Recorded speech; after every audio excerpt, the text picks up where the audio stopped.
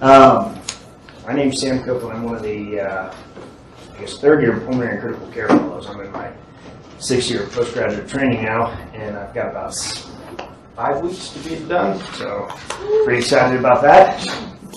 A long time. Today we're going to talk about mechanical ventilation.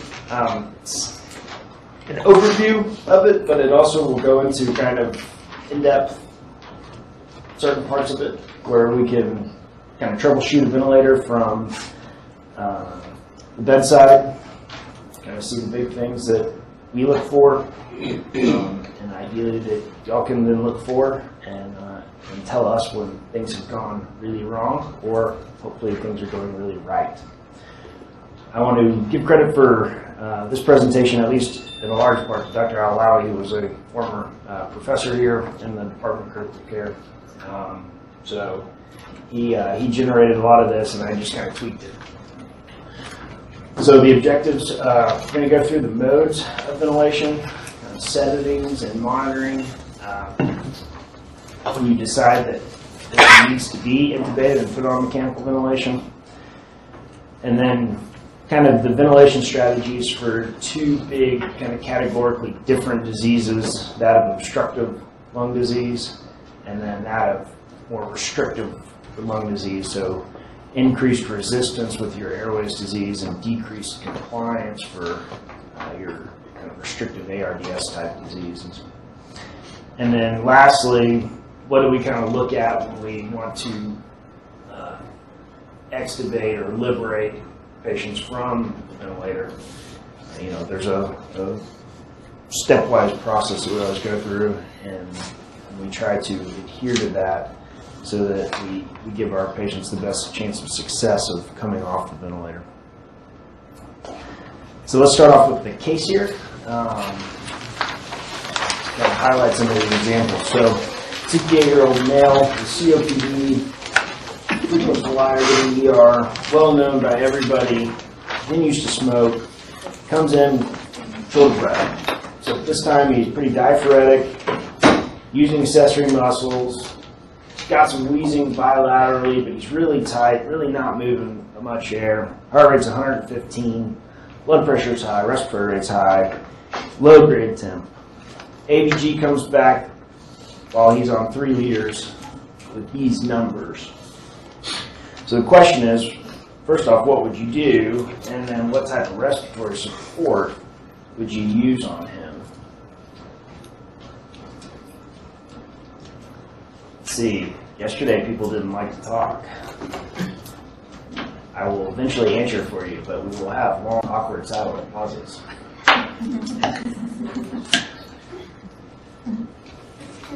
All right, same way. All right, so here you really have, I think we could all agree that this is bad, and you want to support him, and the ways to support him are really 2 big categories of non-invasive or invasive.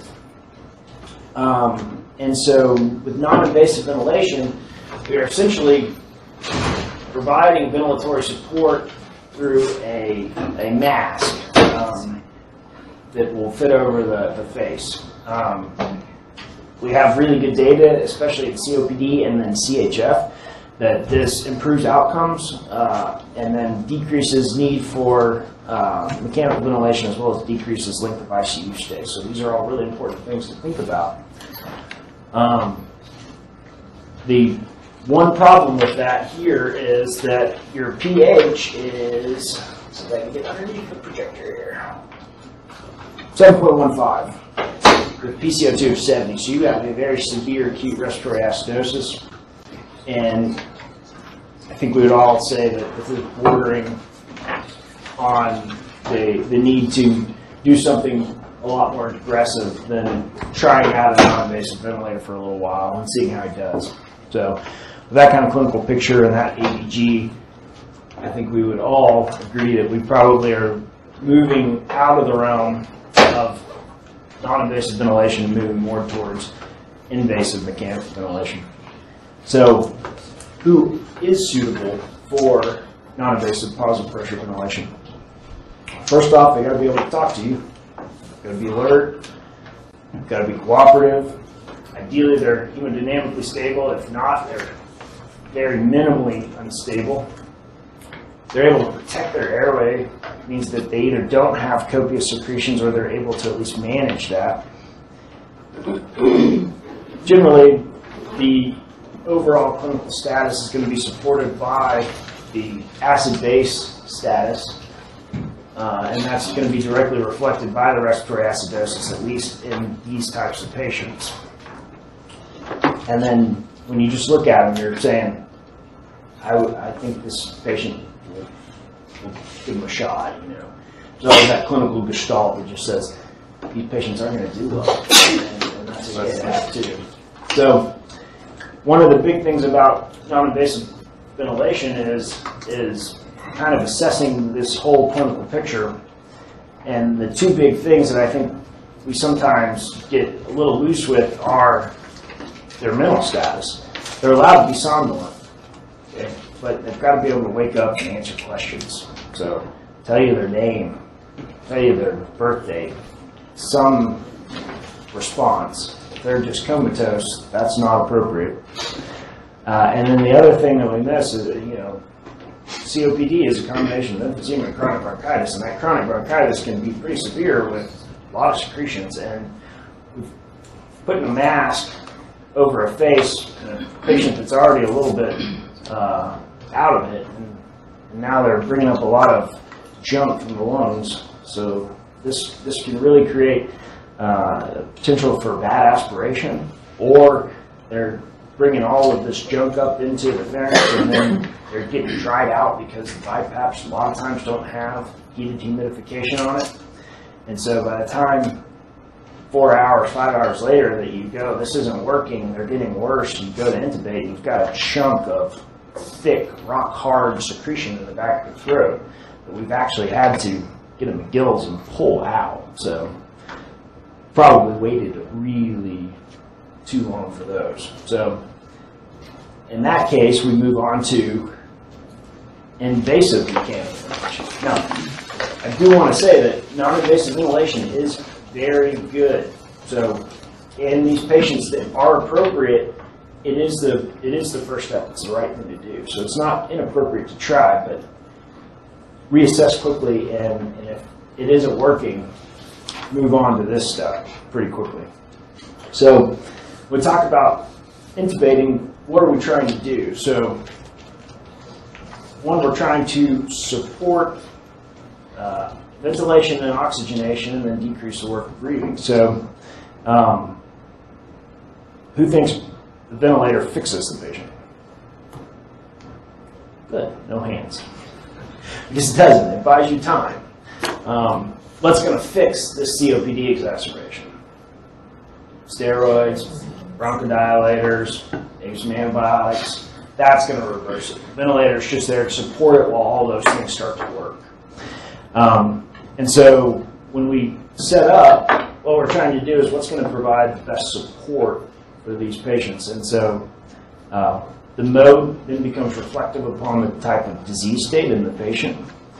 The initial settings become important so that you're trying to get them to sync with the ventilator as quickly as possible.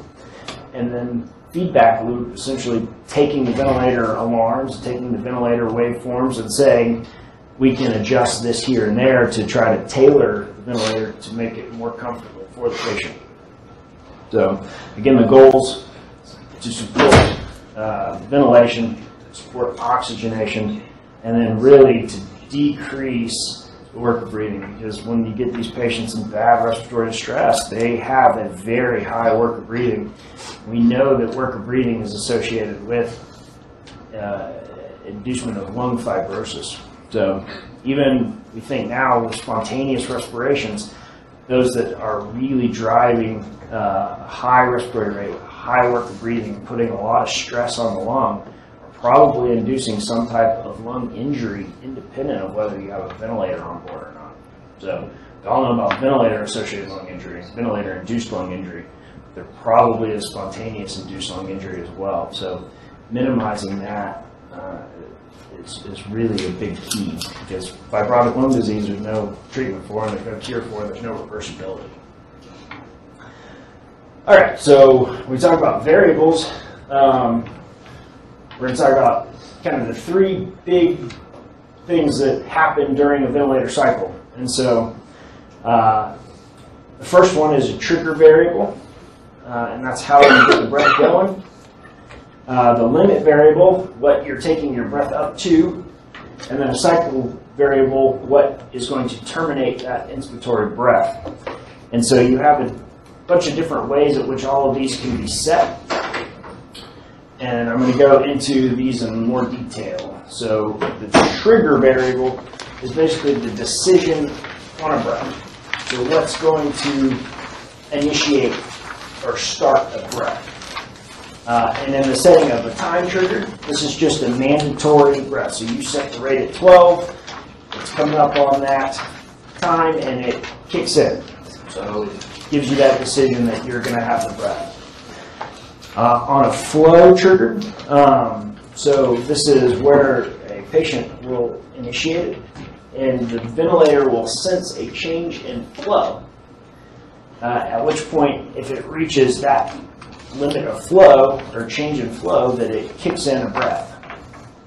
And then the other one that you'll see is pressure triggered, and this is along the lines of the same principle of flow, except rather than it detecting a flow change, it detects a pressure change and then initiates that breath. And so these are generally the way that these are set. You can have a few of these at the same time. You generally will not have both pressure and a flow. So, but you'll have your mandatory breath set up, and then you'll see where RT or us or somebody will go in and either put it on a flow trigger or a pressure trigger. And most of the time that's about 2. So, but they're diametrically opposed. So if you turn it on the left, it goes flow. If you turn the knob on the right, it goes pressure. And the higher you go up, the harder it is to initiate that breath. And so the patient has to either generate a higher flow or generate a more negative pressure to get the machine to kick on. So the higher you go, the harder it is. And so you really probably don't want very high triggers unless you're attempting to achieve something specific. All right, and then the limit variable. So this is what limits you're setting the ventilator on during that inspiratory cycle. And so on a flow limited, the ventilator is not going to generate a flow greater than that set. And so this would be something like a pressure support, where you have pressure being held, but it's set on a flow. Also in volume control, where you have preset flow, you're not going to generate flow greater than you set. So that would be something like you set the AC or volume control to 60 liters per minute. So that's your flow limited. Pressure limiting, that's you pressure control, and you set up the pressure to be 20 centimeters of water. And the ventilator is going to take it up in a ramp to get to that 20, and it's going to hold it there. And you're not going to generate higher pressure than that. And then going down to volume, this one is one we're all familiar with. You set a tidal volume of 460, and the ventilator is going to get that volume generated, and it's not going to go higher than that. So these are just limit sets that you're telling the ventilator not to give more than. And then finally, the last variable is going to be cycling, and this is how you terminate the breath, because otherwise the ventilator is just going to continue to push air. So it has to know, when is it that I want to stop giving that breath. And so there's a bunch of ways that this happens, and there's actually probably the most dysynchrony on cycling out of any of them when you talk about patient ventilator desynchrony. So time cycle is just you set when it stops. And so this may be pressure control. I'm going to put in pressure 20, and I'm going to have an I time of 1.2. So at the end of that 1.2 seconds, it's going to terminate the breath. Flow cycle, this is mostly something that we see in pressure support. And the patient takes a spontaneous breath, ventilator gives them a pressure to help them breathe, and then it measures the peak pressure, and when it falls below, again, a preset, you set what you want that flow to be. When it falls below that level of the peak flow, that it terminates. So it could be when I get to 70% of the peak flow, the ventilator is going to kick off. Or when I get to 30% of that peak flow, the ventilator is going to kick off. And so that just is kind of creating a situation in which the patient doesn't want to have to continue to exhale against a large amount of pressure. Flow's coming down. We're ready to go into the expiratory cycle. Okay? This isn't something that we see in our sick patients because we're not setting this variable really outside of pressure support. And then we have pressure cycled termination. So peak inspiratory pressure is achieved, and when that happens, the ventilator is going to kick off. And then volume cycled, once that target volume gets achieved, the ventilator is going to kick off. So you'll see a few of these whenever we just set up different modes of ventilation. But the simplistic part of it is just how do we tell the ventilator to quit giving a breath. So that's really all it breaks down to. And then we really have three basic types of breaths. A mandatory breath, assisted, and spontaneous. And the difference is just what the ventilator is doing and how much support it's giving. So in a mandatory breath, this is something that says you tell it needs to give 12 breaths a minute. You're coming up on that time frame where it's calculating, I need to give a breath, and it gives a breath. Whether the patient is awake, responsive or not, it's going to push that breath. An assisted breath is more so along the side of the awake patient, and you're in a mode that doesn't have non-supported breaths. And so the patient is breathing at 20 times a minute, your rate's 12, 8 of those breaths, whenever they generate it spontaneously, is going to be a fully assisted breath, meaning that the ventilator is going to give them the full support that you set. And then a spontaneous breath is just a breath that a patient is going to be taking, and this will be in a mode where you don't have fully supported breaths like SIV, where you can then set a pressure support. But let's say your pressure support is 0, and you have a rate of 12 and the patient's breathing 20, 8 of those breaths are going to be spontaneous breaths with 0 ventilator support, even pressure support. So that would be the type of spontaneous breath. Okay, so the just kind of nuances and terms based upon what type of mode you set up. And then so waveforms, to some degree. We're gonna do more in a second, but this is going to be something like a volume control, and this is on a pressure tracing waveform. And so we have probably two of the really big important things to realize, at least from volume control, is we have two different pressures. We have a peak pressure, we have a plateau pressure. Our peak pressure is really measuring the resistance of the airways. And so the higher your resistance, the higher your peak pressure. That's how much you're having to push against the bronchioles in the lung, or the ET tube, or the combination of both. And then the compliance is really reflected by the plateau pressure. And so when we talk about ARDS and restrictive type lung disease, we're talking about decreased compliance, and that's going to manifest more in our plateau pressures. When we talk about obstructive airways disease, asthma, COPD, these types of more bronchial diseases, we're going to be looking... Or to be able to control the Real Presence desktop. What? So when we talk about obstructive lung diseases, we're talking more about the peak pressures, and these are manifested by these higher full curve there. This separation right here is just an inspiratory pause. So I know this is becoming a thing of the past now that everyone's getting put on PRVC. You're not seeing this, But if you set up to just standard AC mode or volume control mode with an inspiratory pause, you're going to see a curve where your pause is then going to reflect the plateau pressure. Okay? Your baseline is your PEEP.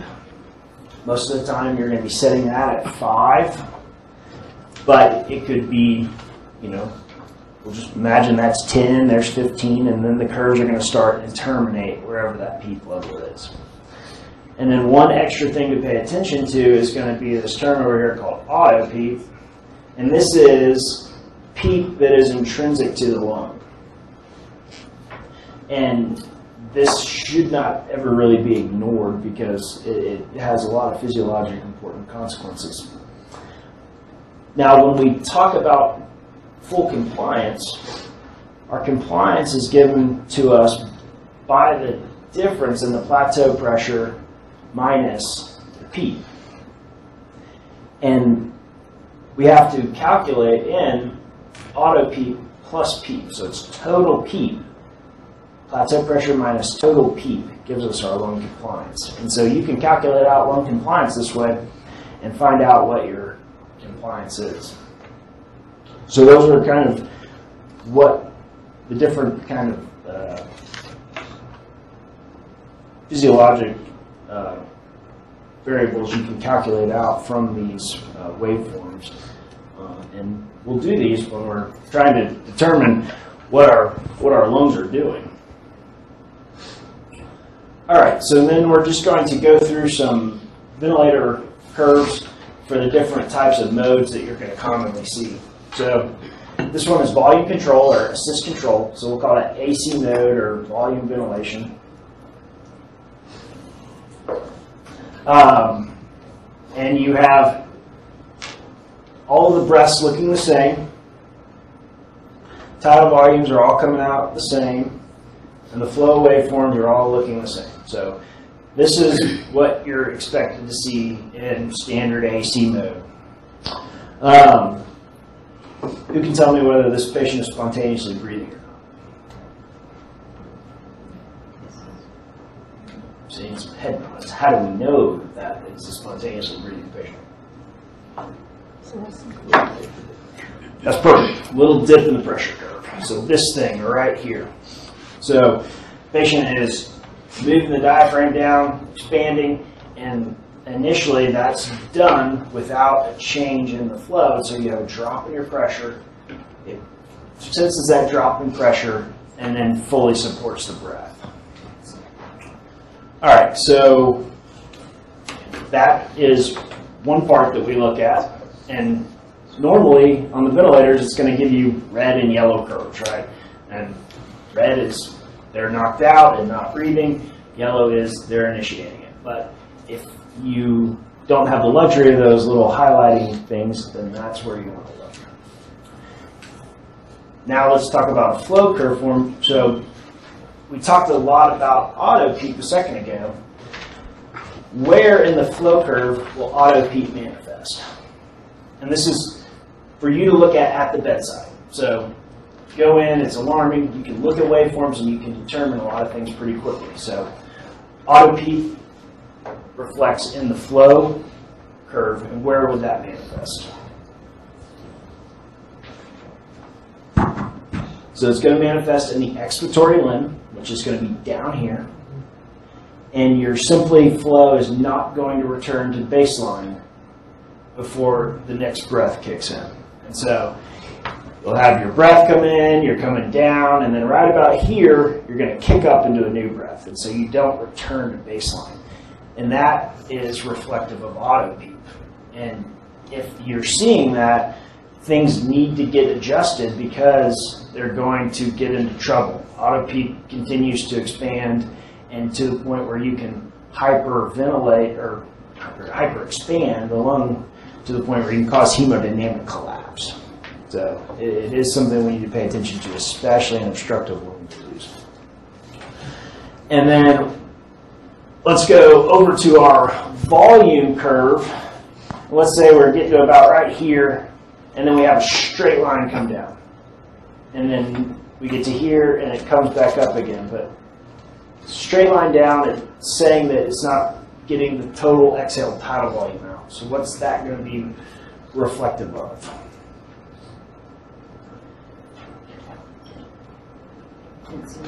So this is an easy way to pick up on if the ventilator is having some issue potentially in the circuit.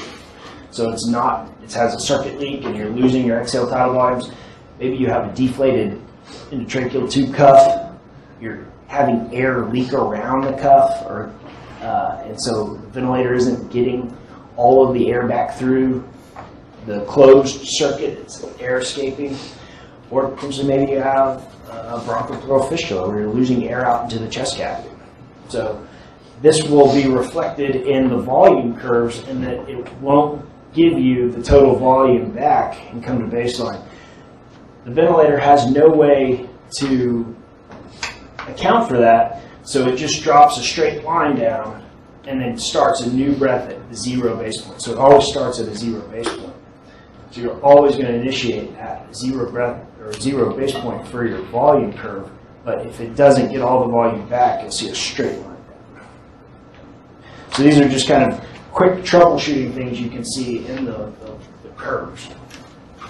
And these will vary onto the order, but they'll always tell you up in the left-hand corner what they are. Most of the time, all ventilators put pressure at the top. But I think like on the maquettes, you have pressure, and then you have flow here, and then you have volume below it. But you can always just look over at the left-hand side, and it'll tell you what it is. Okay, so see a big difference here now between nice standard AC, everything looks the same.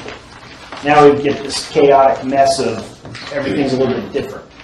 So this is SIMB, and what SIMB says is it has mandatory ventilation, like AC, you still have mandatory ventilation, but in the non-mandatory breaths, they are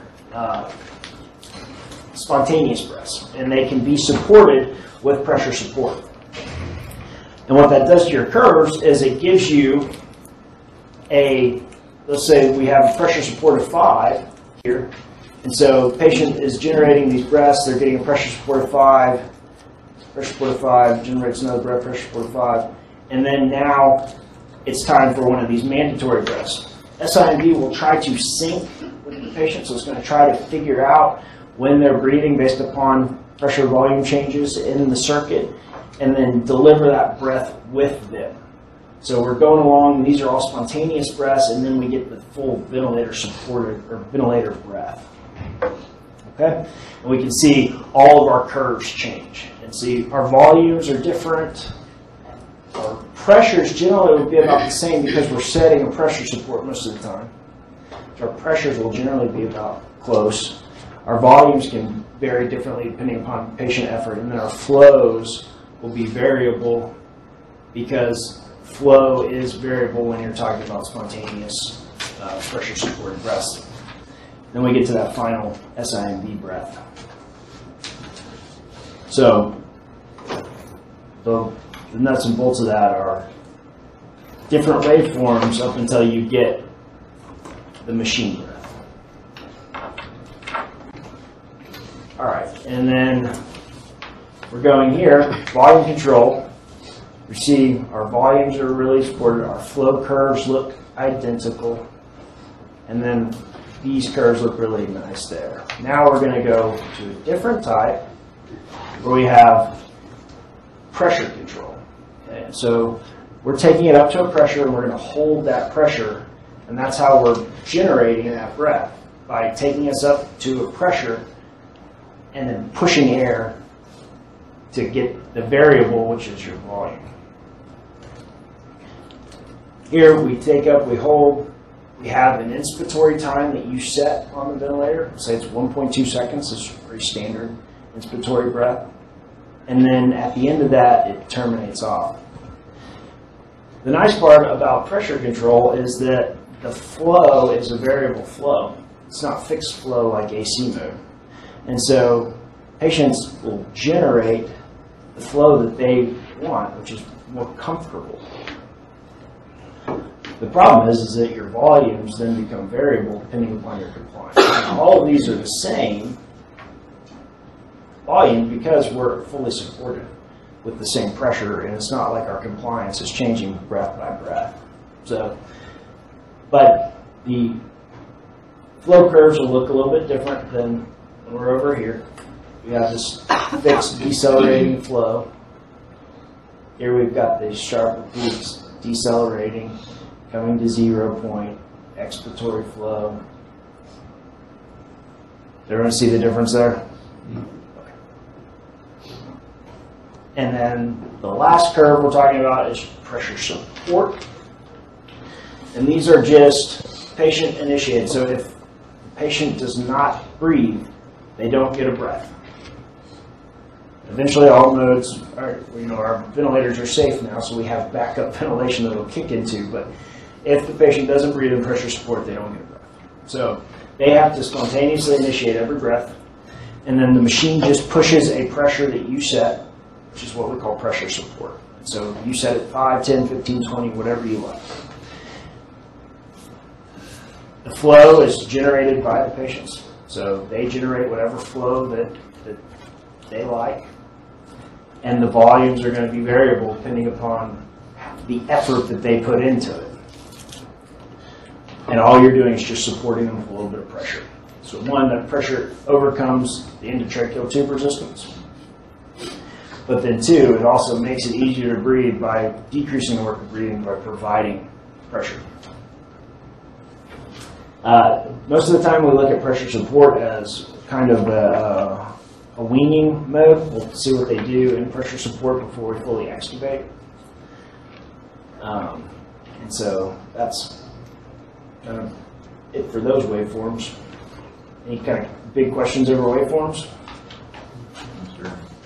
I mean, there's a lot of useful information. Again, the big three things: seeing if they generate a breath for the pressure waveform, volume, seeing that the curve goes back to 0 without dropping straight down, can tell you that you're getting all your exhale tidal volumes back, that your circuit should be working well, that you're not having a cuff problem, that you don't have something going on intrinsic to the patient. And the flow curve, really, really important, is the audit peak. So those three things don't really change.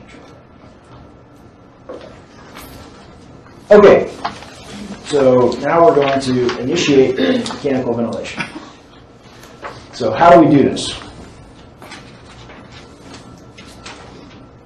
First and most important point of setting up the ventilator is use a mode you're comfortable with. Know what you're going to do.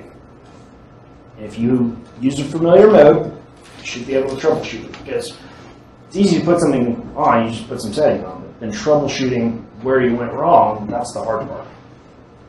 90 to 95% of patients get put on AC mode, or volume controlled ventilation, and that's great. There's nothing wrong. There's never been a study that really showed superiority over any mode of ventilation, other than in ARDS, low tidal volume ventilation. But however you deliver that tidal volume, doesn't matter, whether it's pressure control or volume control, as long as you keep the tidal volumes low. So as long as you're picking something that's familiar for you, you're good. So use the familiar mode. FiO2 almost always gets put at 100% whenever we initiate or start the ventilator, and then you can work that down.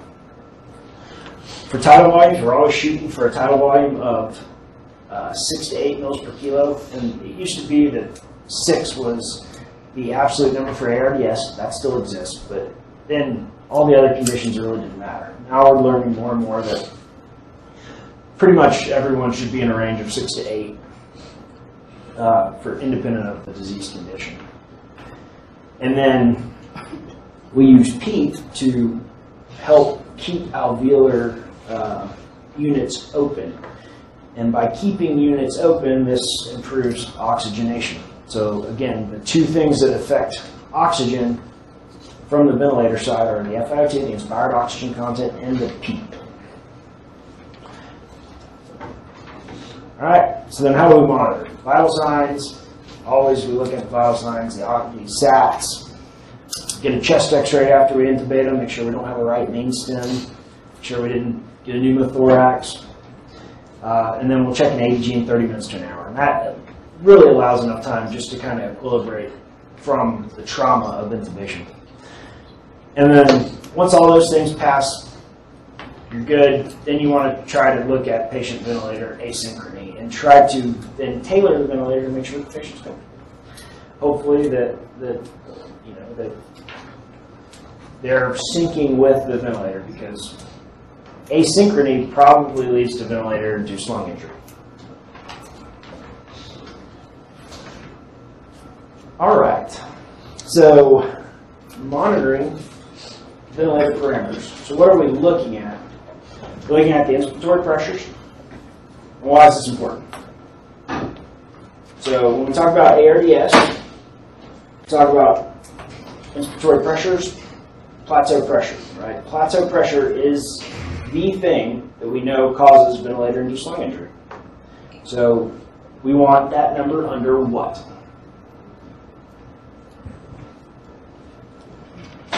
30. Plateau pressure under 30. And this is probably pretty universal.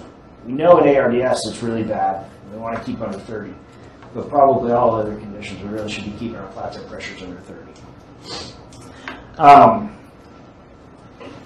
The lower you go, the better.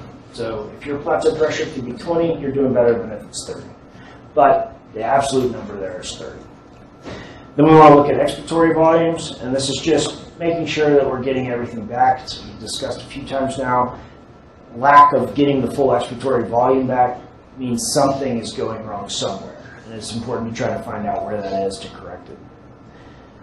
Auto PEEP, again looking at that flow waveform, making sure that we don't have auto PEEP because of the development of hyperexpansion. And when your lungs hyperexpand, it literally compresses blood vessels. And so initially it'll compress the little pulmonary arteries, then you're not getting good pulmonary blood flow.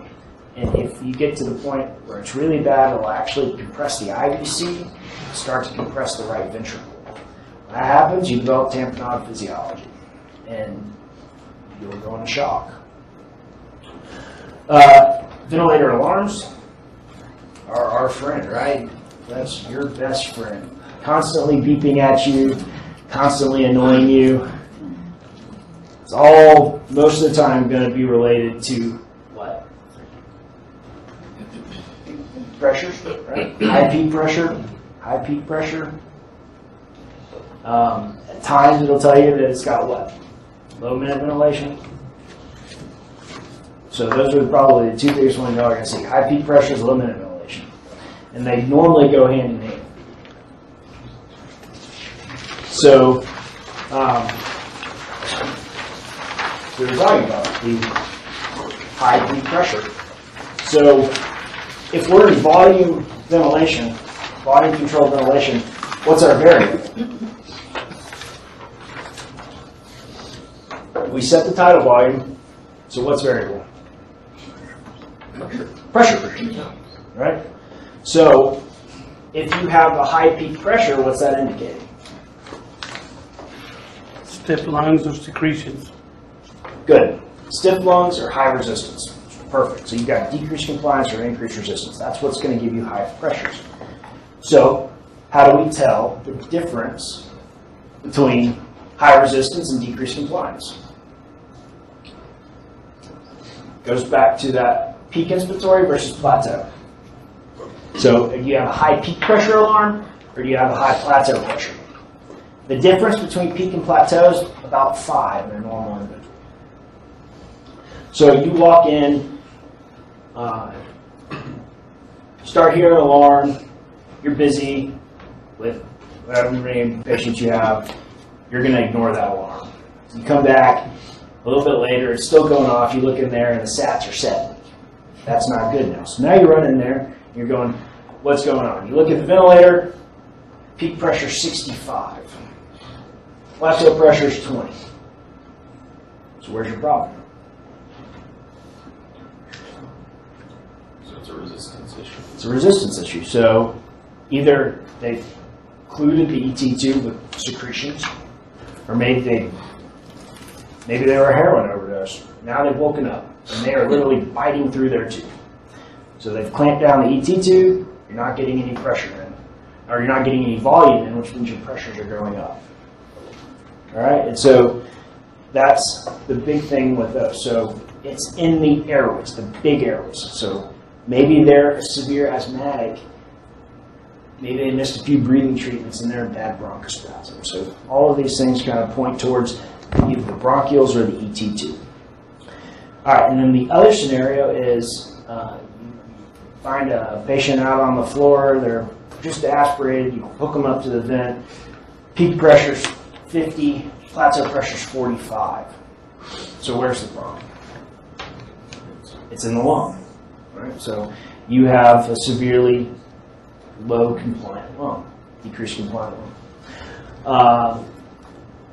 Other part of that is, the intern that you saw, your favorite intern, comes in and puts a subclavian line and scrubs out, leaves needles everywhere. Says, call me in the morning.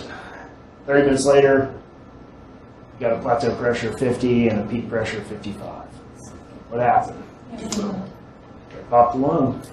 So these things are very quick assessments you can make on a ventilator, and just by looking at the waveforms. So peak and then plateau. Again, the difference should be about 5, and that will tell you where your problem is, or at least give you a clue to where your problem is. All right. We talk about low minute ventilation. The minute ventilation is really reflective of your ability to push the total volume in if you're in volume control. So if you're not getting your volumes in because your pressures are high, your minute ventilation is going to be low. The other place where this becomes important is if you're in pressure control. So if you're in pressure control, you set the pressure, what's your variable? Volume, right? So in this case, you set up the ventilator, things are looking good, you've got a minute ventilation of 10. 30 minutes later, you've got a minute ventilation of 4. Clearly something happened, and it's reflective of no longer getting your volume. So either your compliance dramatically changed, your pressure's still 20, but when you were getting volumes of 480, now you're only getting volumes of 20 or 200. Okay, so your compliance changed, you're not getting the same volume, or your resistance changed, and so you're not getting the same volume. So it goes back to the same way. And on those, you actually look at the flow curves and how fast that slope is in the flow. I wouldn't worry about those. That 95% of patients are going to be in volume, and that gets pretty advanced, and I'll just confuse everybody. So as I confuse myself. So. All right. Standard pressure curves, easy to follow, peak, plateau. So then we look at the inspiratory and expiratory ratios.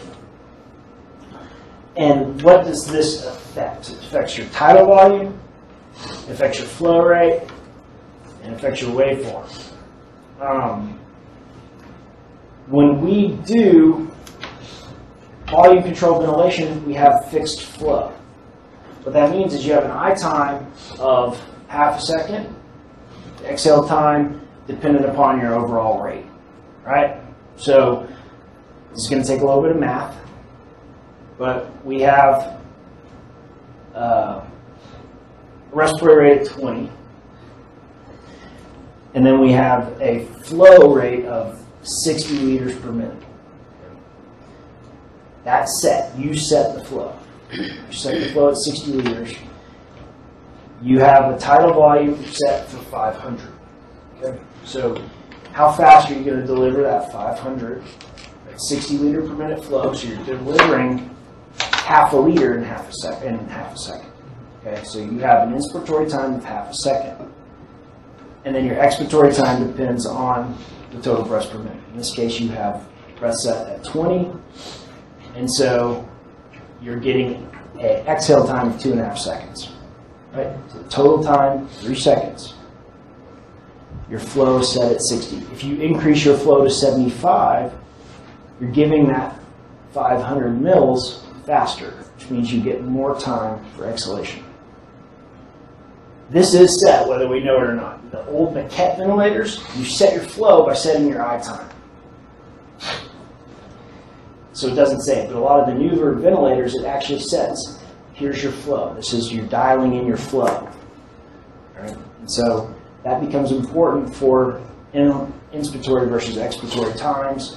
This all gets affected into auto-peak, especially in obstructive airways diseases. People with bad COPD and asthma need high flows.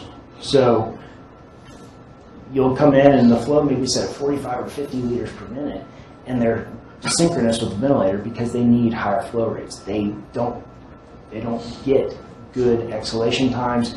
They need good, quick inspiratory times.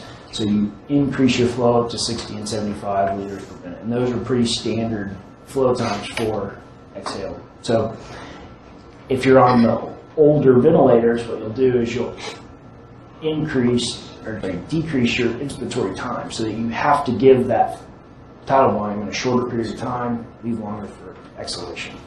Okay? Now, we just talked about how we would give that total volume in that half second, leave 2.5 seconds for exhalation. What happens when I take my respiratory rate from 20 to 10? So now I'm still giving flow at 60 liters per minute. I'm still giving that 500 tidal volume in that half second because it's, again, 60 liters per minute, which means 1 liter per second. It means you're giving half a liter in half a second. But now I only have to give a breath every 6 seconds. So I give that inspiratory time of half a second, and now I have an expiratory time of 4.5 seconds. Okay? So these are ways at which you can fix breath stacking. These are ways you can fix auto-peak. And this all affects your inspiratory versus expiratory time ratios. For obstructive airways diseases, you want as high of an expiratory time as possible and as low of an inspiratory time as possible. For decreased compliant lungs, it doesn't seem to matter as much, but we're going ultra low tidal volumes. So to keep minute ventilation up, how do I have to adjust my vent? Tidal volumes go down, minute ventilation is respiratory rate times the tidal volume. So the only way to keep my minute ventilation the same is to bump my respiratory rate up. So that's why when we do these 4, 5, 6 mils per kilo, a lot of times we have to use respiratory rates of 18, 22, 24. So we have to keep that minute ventilation going. Okay? Clear as mud? I feel like everyone's just looking at me. I hate you. A lot like my wife. Factors leading to inadequate expiratory time. So this just goes back to what we were saying. You don't get fully exhaled volumes before the ventilator kicks back up, your respiratory rate's too high, or your inspiratory time's too long, or the patient's just breathing, 40 times a minute still, and they're just breath stacking. We've all seen those. So this goes back to this curve again, trying to get them to look pretty like this. And you can do things to try to fix that. Pressure control, how would we adjust? We would decrease our inspiratory time. We could take the ramp time up higher. So this, you could affect this slope here. You can make it longer, giving it more time to reach that pressure. And then you can also affect how long you hold that pressure. So that's where you adjust your pressure control. For your volume control, you can affect your flow. You can change that flow, or you can change how we deliver that flow. We can do square wave ventilation where it comes across here, or we can do decelerating flow or ramp flow. So those are two of the big ways that we can affect flow on assist control.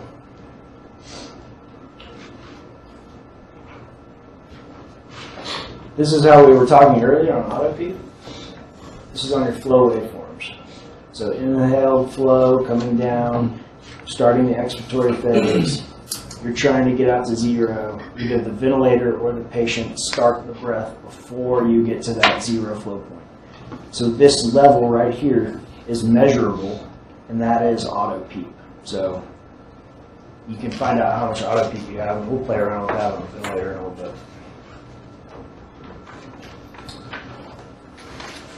So auto-peep will manifest as increased respiratory pressures, hypotension, decreased oxygenation. So how does PEEP, which we said is beneficial, improves oxygenation? How does it decrease? It goes back to by tamponade shock, essentially obstructive shock.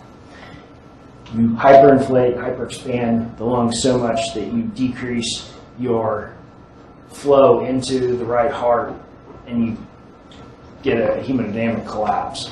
So let's say that this is happening. You've got a 22-year-old asthmatic coming in, status asthmaticus, and they get intubated. 20 minutes later, they're hypotensive. They were blood pressure 120, now they're 80/40. They did have oxygen of about 92, now they're in the 80s. Intern's running in there, cranking up the FiO2. We're at 100% now. PEEP was set at 5. He's breathing 35 times a minute. What's the one thing that you have to immediately do there? Take off the PEEP. So you can decrease your PEEP to 0, and that's not a bad idea. However, right now, he's in shock still, and so just by taking the PEEP down to 0, isn't going to pull him out of shock. But we will get to your suggestion in a second. Can you deflate the cup? You can deflate the cup, or the easier thing to do, take the ventilator out of the ET, off the ET tube. So disconnect the patient from the ventilator. And I've done this a few times. It can be scary because you have a patient in shock about to code, and the one thing you don't think about doing is, why would I pull my ventilatory support? But it is the ventilatory support in this case that's causing him to arrest. So pull the ventilator off, count to 30, count to 40, just slow breaths, 1 Mississippi, 2 Mississippi. By the time you get to about 30 or 40, blood pressures will be up, SATs will be up. So all you got to do is just let him exhale, let him come back to a normal setting. Then you have to do something, right? Because if you hook him back up to the same ventilator, 20 minutes later, you're going to be doing the same thing. So that's where you adjust your PEEP. That's where you would adjust the settings to try to get your I times to E times right, decrease your auto PEEP. So it's not a fun thing to do, because you don't know if it's, you're never positive that it's going to work, but most of the time it does. If it doesn't, we're all in a lot of trouble. So this is where we go back to auto PEEP and how to adjust for that. So going back to that fun, complicated math we did, where we talked about total cycle breaths, by decreasing our respiratory rate, we're basically increasing our expiratory time the most dramatically. The other ways you can do that, decrease your tidal volumes. The less tidal volume you give, the shorter amount of time that you're going to be able to get that breath delivered and then get into exhalation. Increase your flow. So if you're on a flow where you set the flow specifically on the ventilator, that's where you can increase your flow rates. Or if you're on a ventilator where you're adjusting I times, decrease your inspiratory time to increase your flow.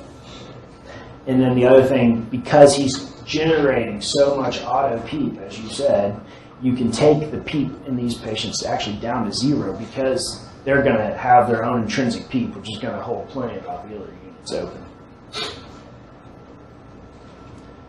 So that's the first part of it. And then we're going to go through a few cases and then discuss liberation from ventilation. But are there questions so far on that? No? And really, a lot of this is just theoretical until you actually go apply it. So hopefully you can take some of these things and go look at the ventilators on your patients and say, okay, this is what he needs. So let's take that same patient, the fun 68-year-old with the COPD exacerbation. Everything is the same as we talked about, except now we've changed our pH to a more reasonable level of 7.21. So we say, all right, let's use non-invasive ventilation. And that's the right thing to do. You should. If you take this type of patient with these types of numbers, even with this type of respiratory acidosis, the argument in the data suggests that you should try non-invasive on them. And so you do it for an hour, but you shouldn't ever just put them on a BiPAP, say, we'll see what he looks like in the morning.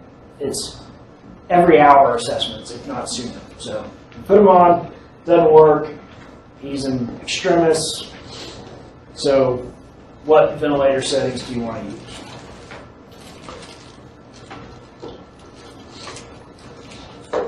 And I know it's probably written out there on your page, but you can make up your own. Assist control, AC mode, pretty standard. I think that's what everyone's going to put on. FI2 gets set at 100% initially. What do you think you want your rate to be?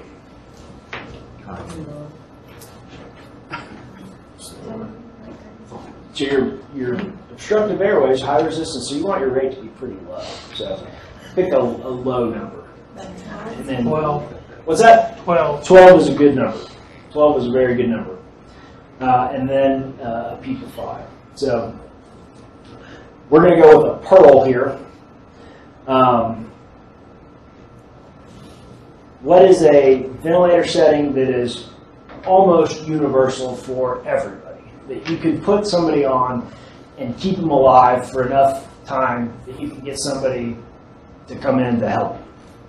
And so maybe that's, you're out in the community, and patient gets intubated, and it's going to be 3 hours before they get transferred up here or wherever they're going.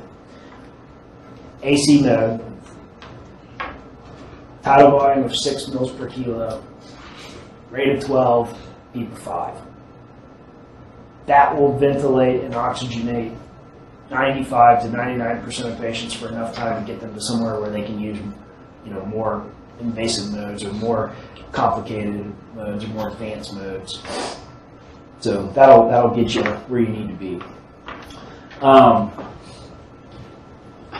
caveat on the tidal volume, though, is 6 mils per kilo of what? Ideal body weight. That's right. So the 230 kilo person gets ventilated at 6 mils per kilo of ideal body weight. So if you weren't to use that, you'd have tidal volumes of 2 liters. And the thing that I've never forgotten that was told me one time is lungs don't get fat. So they never get bigger as the patients get bigger. They stay the same size. If anything, they're getting smaller because they're getting compressed. So always adjust for ideal body weight. So in this case, they put up AC 100%. They use 10 mils per kilo, rate of 14, peak 5. We go to monitor them, and things don't go so well.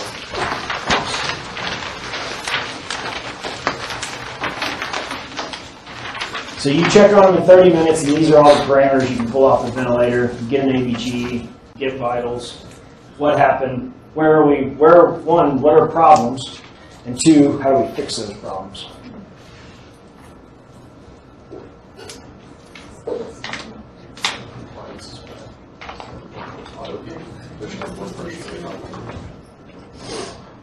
Yeah, so, You're saying? yeah. So your peak pressures are high. Your plateau pressures are also high, but the difference is much more than 5 here.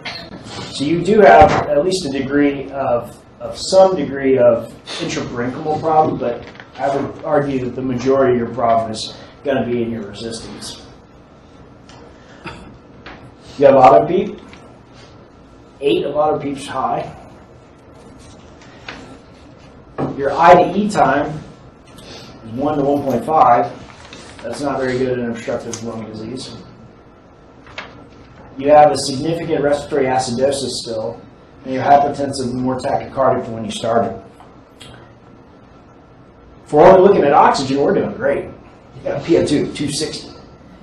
Hey, that's probably too bad. I mean, this guy probably lives with a PO2 of about 60 normally, and now we're at 260. So we're well above where he normally lives.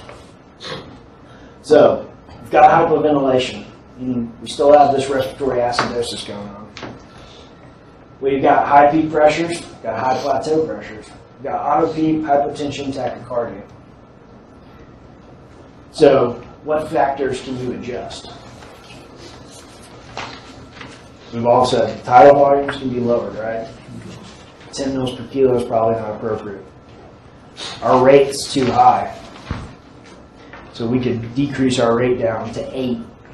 If we do that, we essentially cut the rate in half. It gives us a lot longer exhale time. I don't know what I just did there. Good. And then you can even adjust the PEEP here.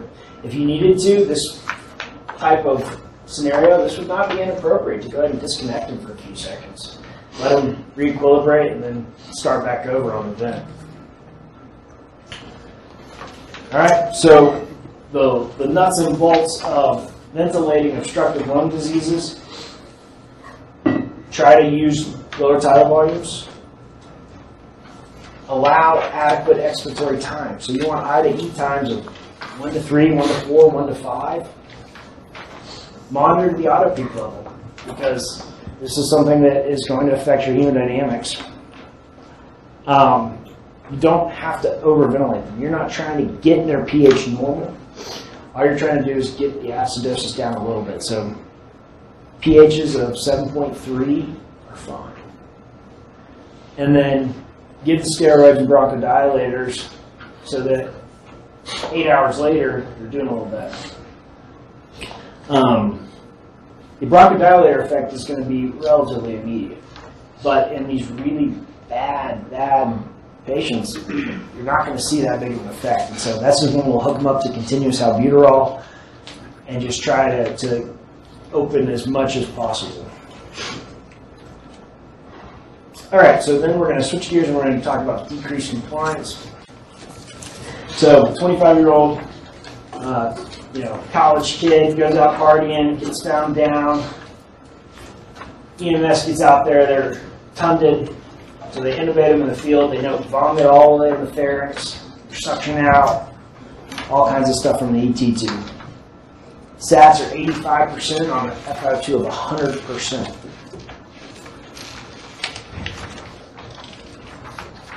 What do you want to use?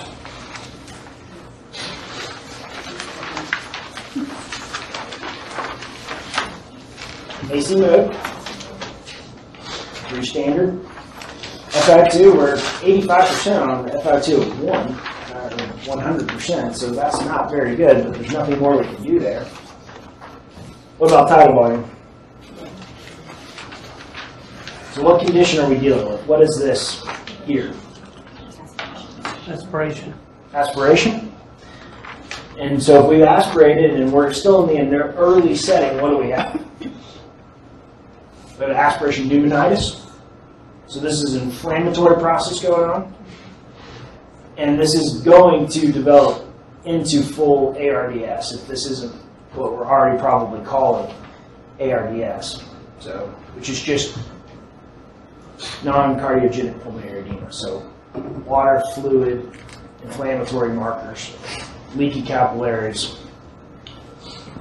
And this is where we have a lot of data to support we can do things right on these patients to try to keep them from getting into really bad chronic lung disease.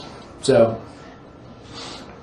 hooking them up to AC mode, keeping their oxygen high for now. Tidal volumes of 6 mils per kilo. Here we're going to initially use 8.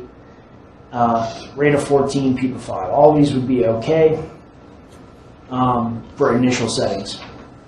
The problem with 6 mils per kilo is that it is uncomfortable. It's not physiologic. We breathe much higher than 6 mils per kilo. So we hook these patients up, and if they're awake, they're going to be uncomfortable because it's just not enough volume.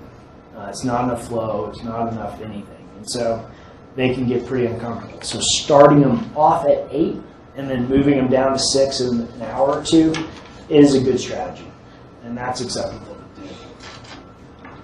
So we want to monitor them. These are what we get. 88%, peak of 53, plateau of 49, and auto peak of 0. Patients breathing 18, pH 7.39, PCO2 of 36, PO2 of 55. What kind of problems do we have here? Not oxygenating. Not oxygenating. And a plateau pressure is at 49. And this is a one-way ticket to fibrotic lung disease, barotrauma. Bad things are going to happen with those kinds of plateau pressures. So this is decreased compliance. Normal difference between your peak and plateaus, but your plateaus are holding extremely high. And then you've got significant hypoxemia. So what factors affect the O2? The two biggest ones are going to be your FiO2 and your PEEP. To some degree, your tidal volume will affect your oxygenation, but only in the sense that it gives you mean airway pressure. The mean airway pressure directly relates to the PaO2. So, but 95% of your oxygenation is going to be affected by your percent inspired oxygen and your PEEP. So what changes do you want to make here?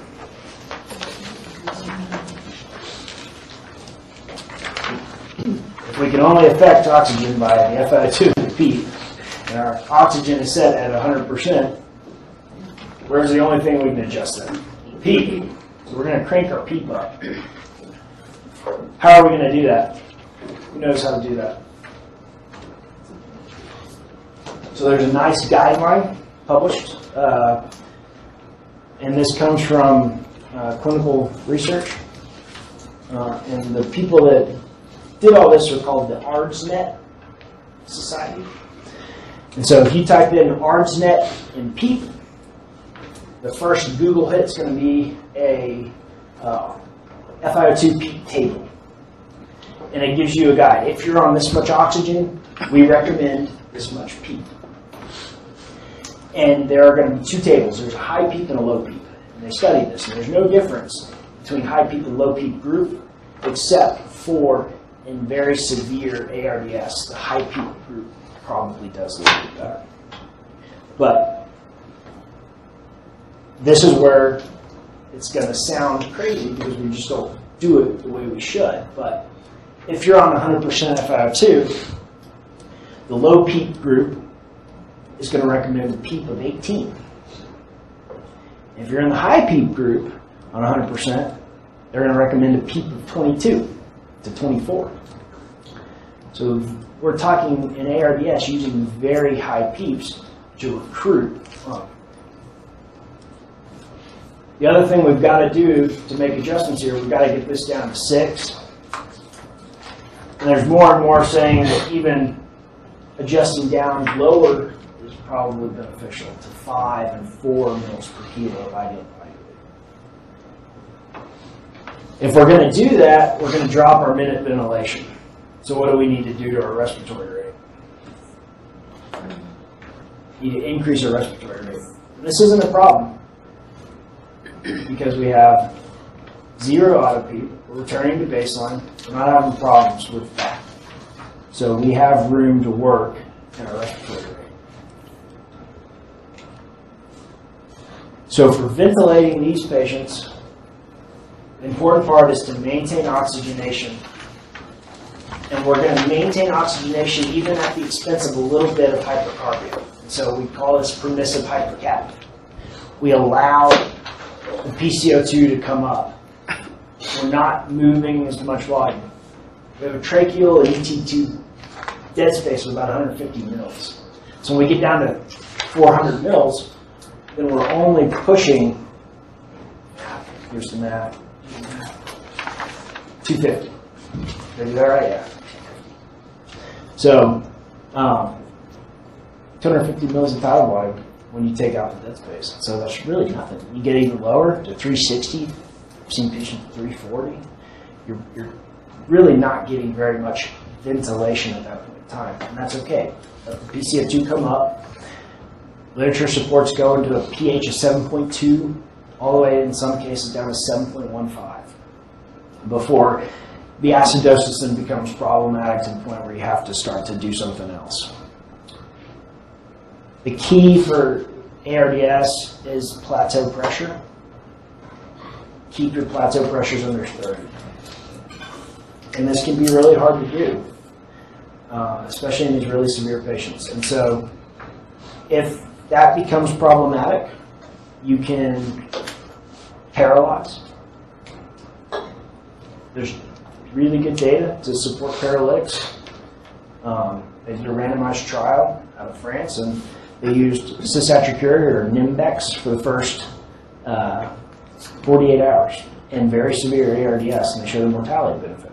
So they paralyzed them. And then the other thing that we're slowly adopting is prone ventilation. And that is supported by a New England Journal of Medicine article from 2013 that showed prone ventilation had a mortality benefit. And so those are the things you can do after you've done the absolute maximum you can do on the ventilator. So then the next thing we're going to talk about is discontinuing mechanical ventilation. So before we move to that, are there questions over kind of the big strategies in obstructive lung disease versus restrictive lung disease? Anything y'all want to discuss that we didn't put in here that you have questions over?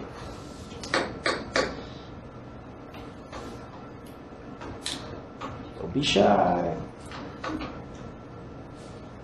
Everyone's looking like they hate me. Still hate me. All right.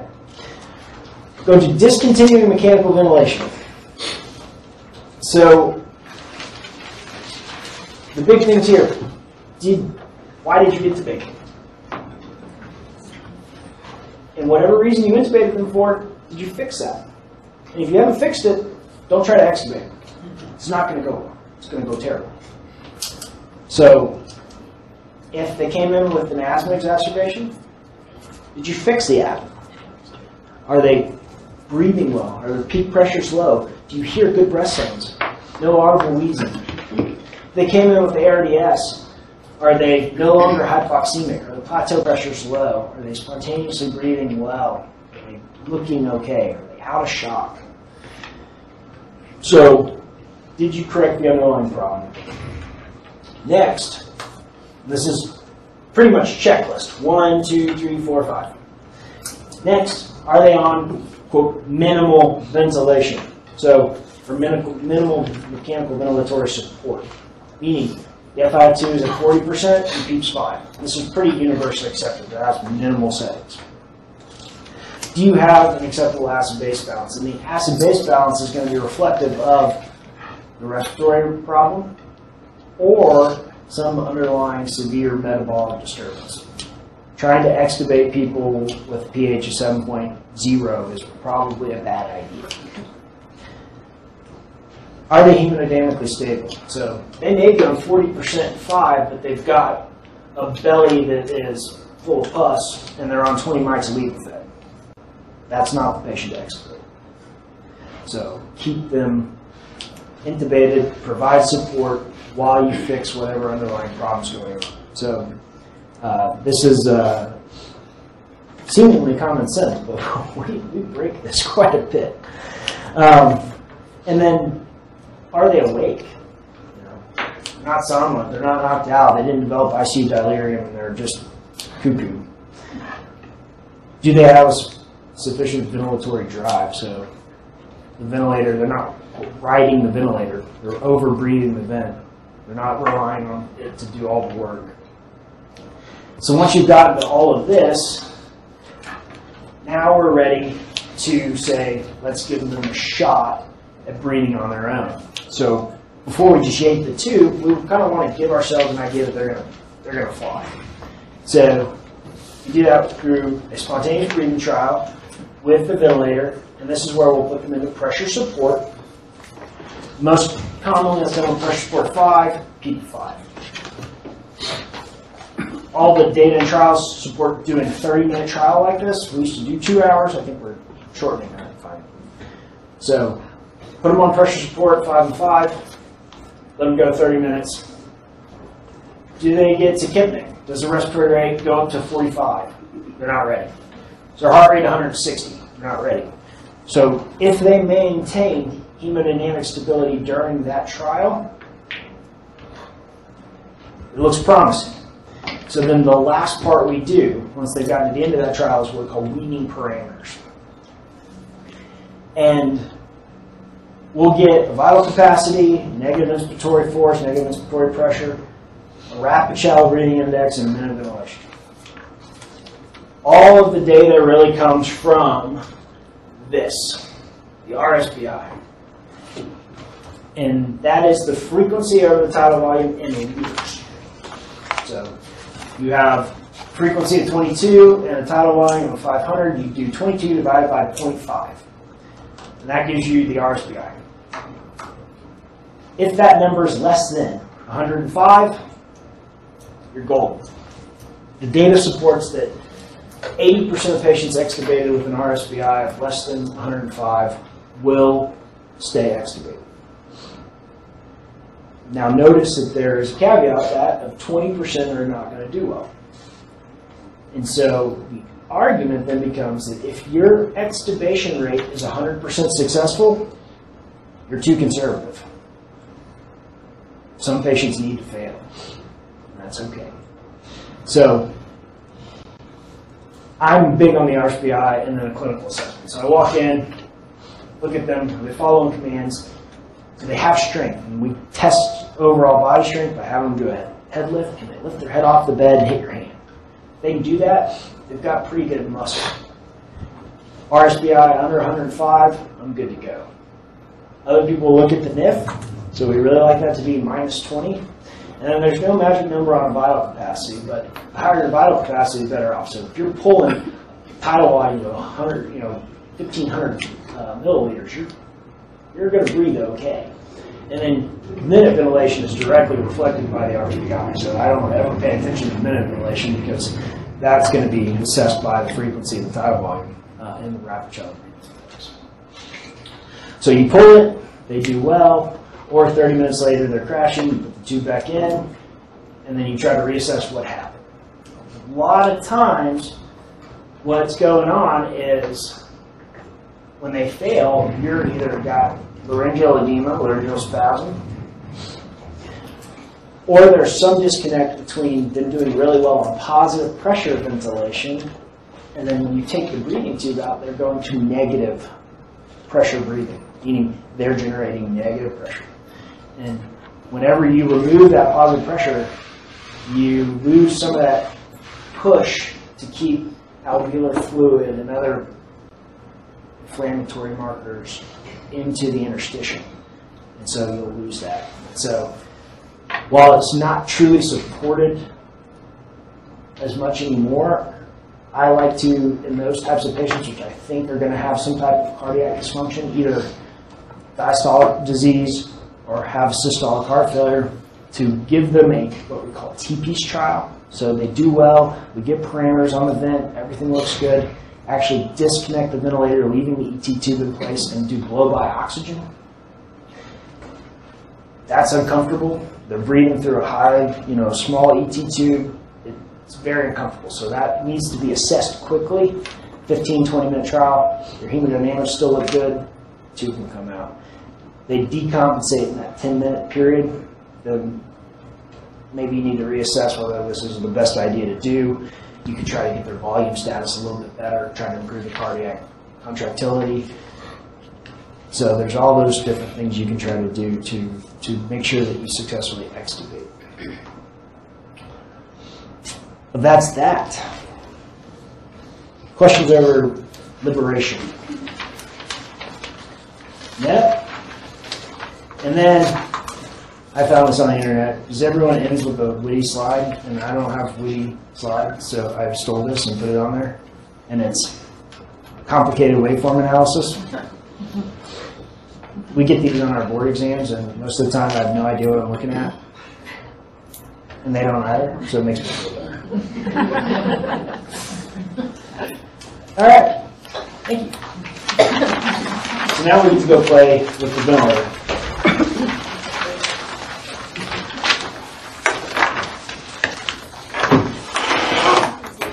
If y'all need to use the restroom, there's some restrooms right here in the hallway.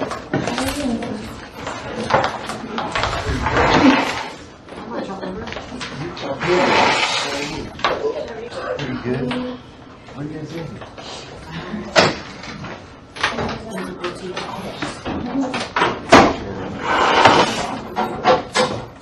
What are you doing?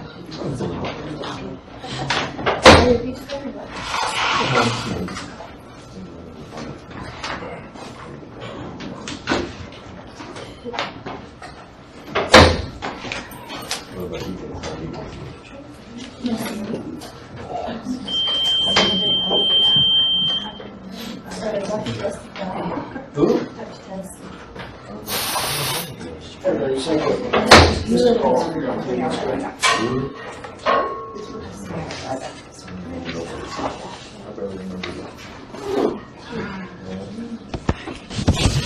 Sir, this is TechLink. Did y'all say that you had the ventilator in the room? Yes, we have the ventilator in the room. Okay, do you need me to adjust the camera to where it is? That would be wonderful. We're over here on the opposite side of where Dr. Copeland is sitting. Okay, let me work on that. Give me just a I think second. I did this yesterday. I can do it for you. Yeah, it's set up to just hit camera 2 and it should just automatically rotate. Yep. Perfect. Okay, is that what y'all want? Yes. Does it zoom in on the actual screen itself? The monitor? Okay, you want me to zoom in a little bit more on it? Okay. I think that would provide a better image. I just don't think it's going to show up. If it doesn't show up, that's fine. I don't know how much more I can go. Let me see. Okay.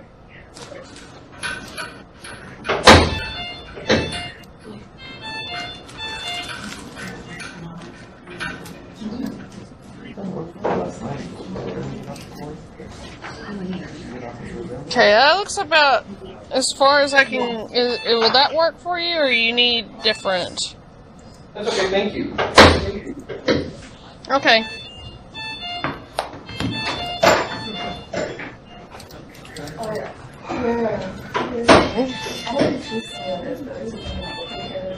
Oh, you're taking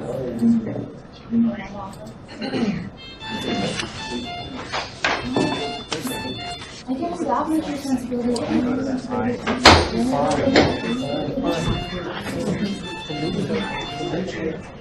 long as one comes back. I'm excited to get there. Excited to get there.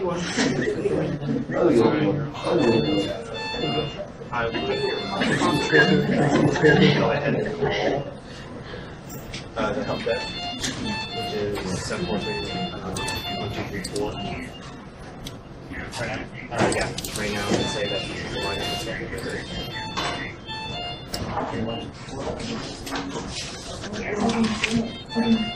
Well, that's what I was trying to figure it out.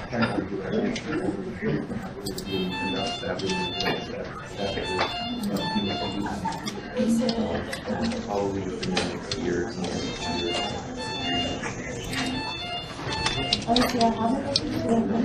We've opened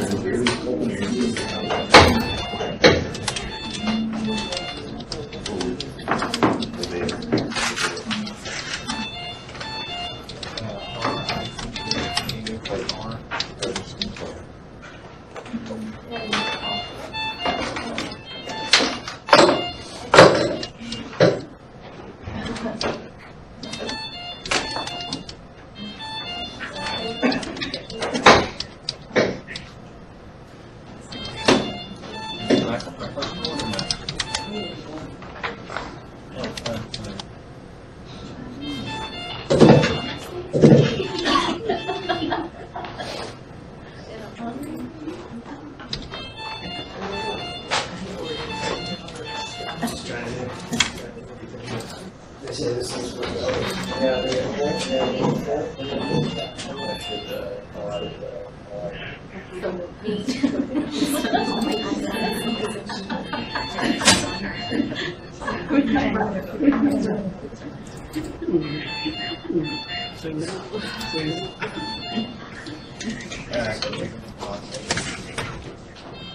Good. I guess it's automatically on.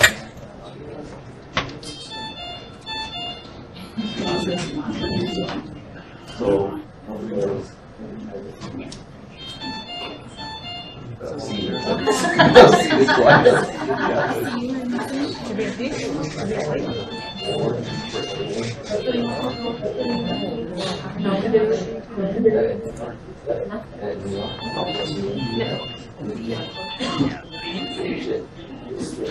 She does.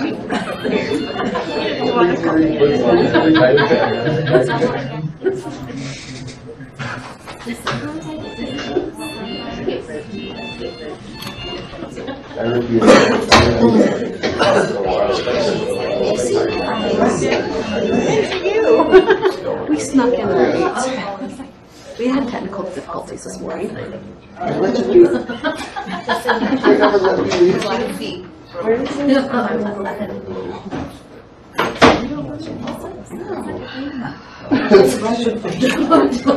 She goes get fired. this is not like you would ever back. Like when you called you like 6 times a month, and then sit back there, watch it off. One day We though. try to work the TV and see that old school. How many times you worked? He's like, Laying back on the stretcher. Mine's every summer to children. short. So we did all the things Because I'm busy in June. This whole weekend. But then I'll come back. They sent me a calendar the other day, but Just text her. But it's hard to leave it like schedule my shifts in advance because of the new schedule and I can't. Oh my gosh. oh, is that, are you guys doing that now? Yeah. How does that work? You don't have a little yellow sheet where you go and you mark it They're all off? there, so now. She's tall. Yeah. Now, That's a long still kind of don't know. I don't know how to see everybody else. My niece is 14. So I just I can't ever. She's really excited. Does it not tell you, does it tell you That's all she staffing wanted for to the day, know. like you used to 19, 20, 21? That's my It's still first like pediatrician. that? I work the same time as her. Now she's Nobody else is scheduled. She's like working. Her schedule. Part-time. She literally works every Sunday, Monday, and she can't figure it out. Nothing else.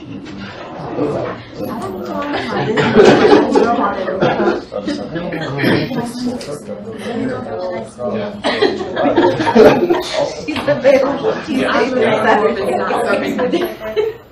I had all sorts of things like that. I work Sunday, Monday. I'm trying to do all sorts of things over there, man. I'm trying to sleep still. That's what I was over there. So what, are you the director now? I ain't nothing over there. All right, so if you want to come up here, this is where we get to play and adjust and do whatever else we're supposed to do.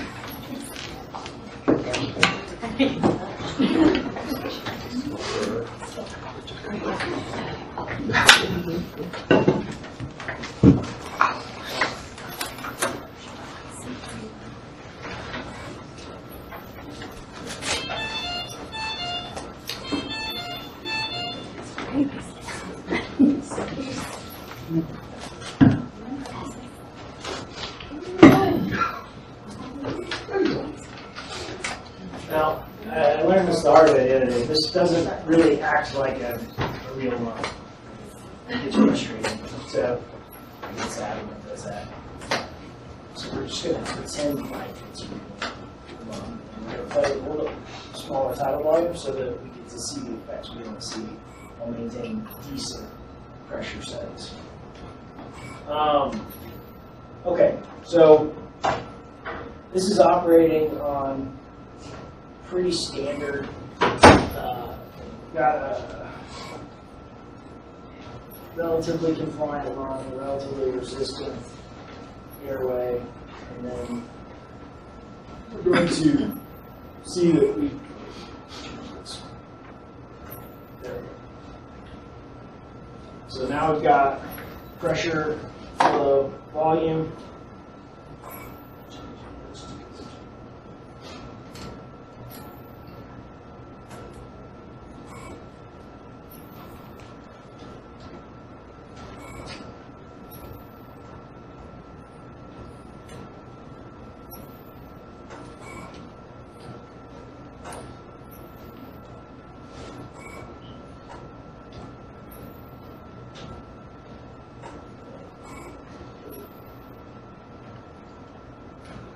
So we've got flow curves. This is APVC. These ventilators just don't let you do AC. So this is kind of almost acting like a pure RBC. But you see nice, pretty curves. Everything looks well. And just minute ventilation is a little bit low. We have to do that. So now, peak pressures at 24, 25, all that looks pretty good. And we're going to adjust and increase our resistance. We're going to let it cycle through.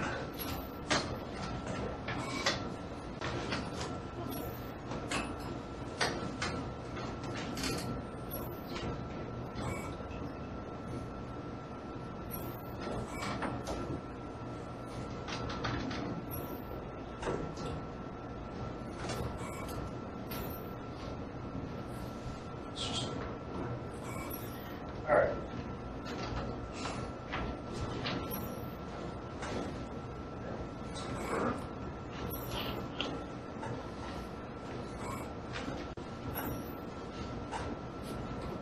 Supposed to be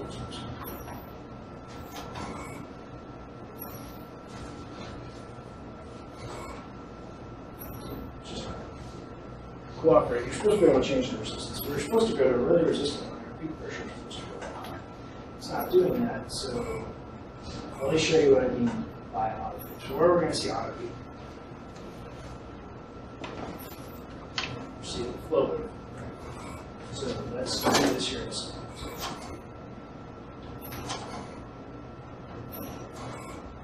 Now the expiratory curve, we're not reaching zero. Here we reach zero. That's how it goes. We go back, we reach zero. This is not. Everyone see that?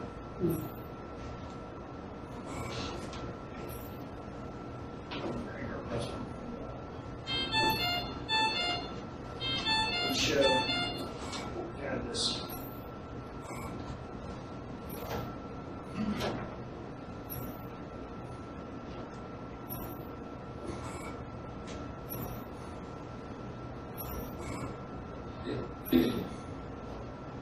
So now we've developed intrinsic auto. See that? So over time, this is going to become problematic. And so we need to make some adjustments. The only thing I did change there was just our rate. So breathing fast and not allowing enough expiratory time to breathe. You can actually measure that.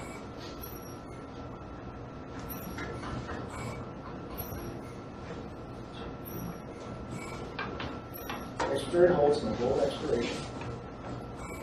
10 seconds.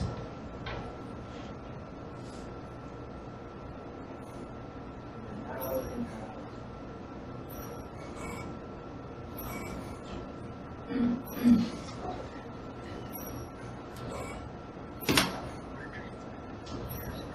and that can be worse by breathing faster.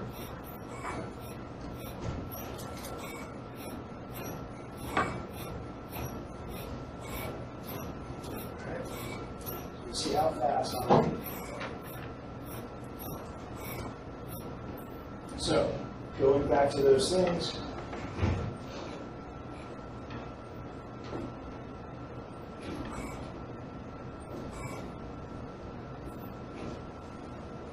Who wants to come make changes? Who wants to fix them? Press buttons. You can't kill it with this. I probably could.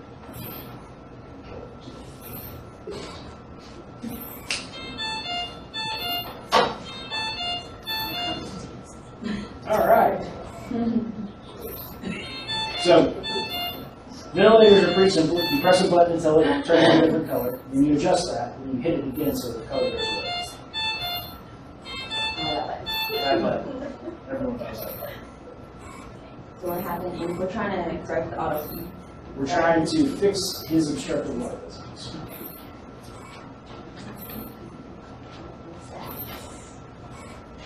We don't know stats. 60%, we'll just leave the oxygen. So, I'm going to. Sorry. The components.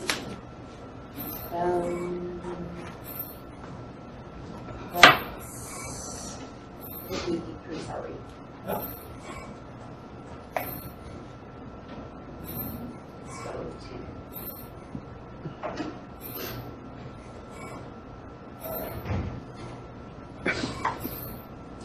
So we have auto beeping now?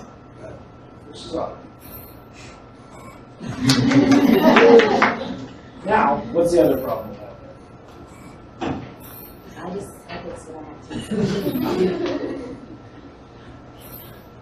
We have high tidal water. We're trying to get 630 and we're only getting 220. And the reason for that is because the ventilator isn't going to kill your patient.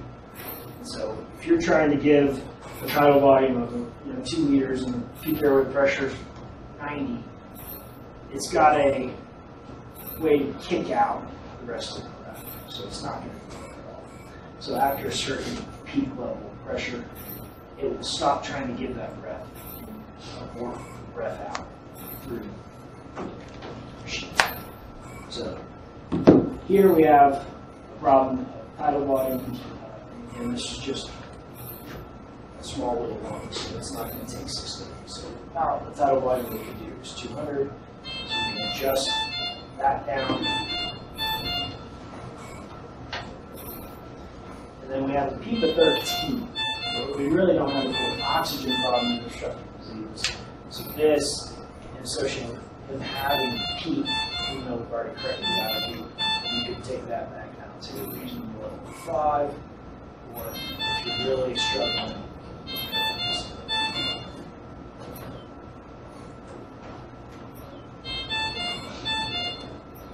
so now we see that we're literally getting to 0. Versus here.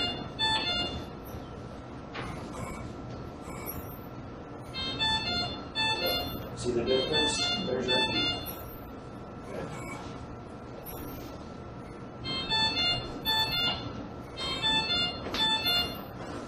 All right, so that is obstructive diseases.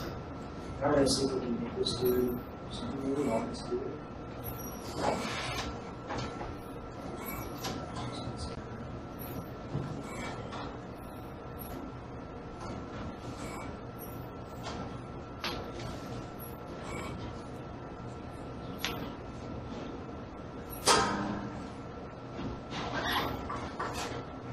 Alright, so this is supposed to reflect decreased performance. Got it. Stiff.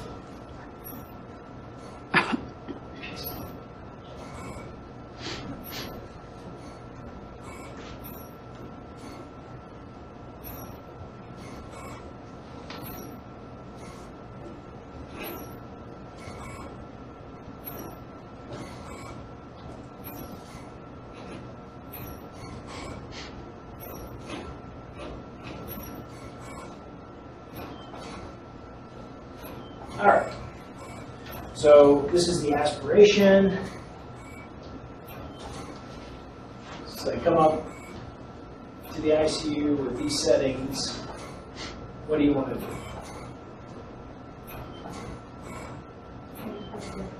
You want to increase speed. What do you want to go to? 18, electric. So I'm not afraid to use a beep. They all can come up and press buttons if you like. It's more fun. If not, I'll do it.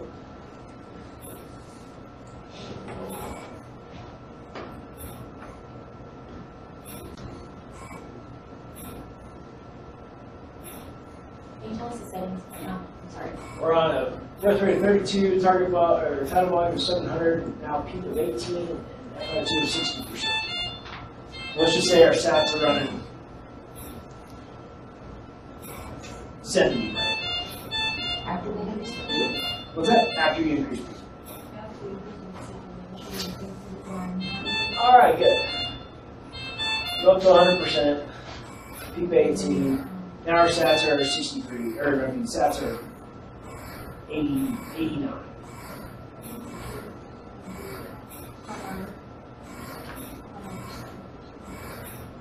Now we're going to act like we're still at 100% because I think it's in here.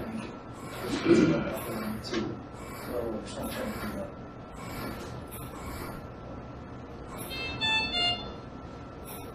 All right. So we're going to be on 100%. Now it's 93. So what else do we want to do?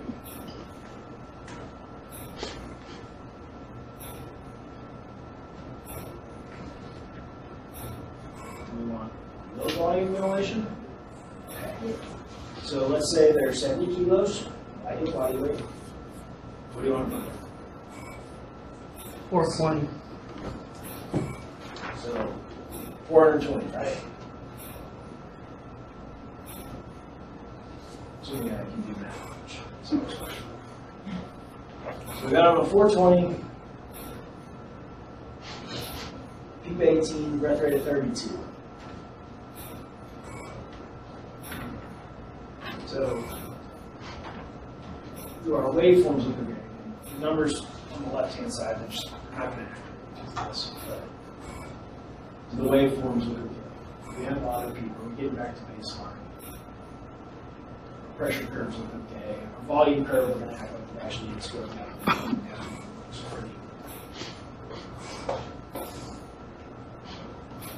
So, yeah, some pretty reasonable signs. All right. Let's see if we can.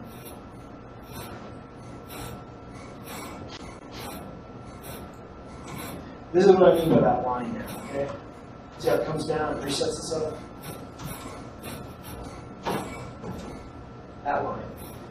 That's that 0 point line where it's got to get down to 0 to get to the next breath. So it's just going to give up, reset itself to 0. That's what I mean by the volume. Okay?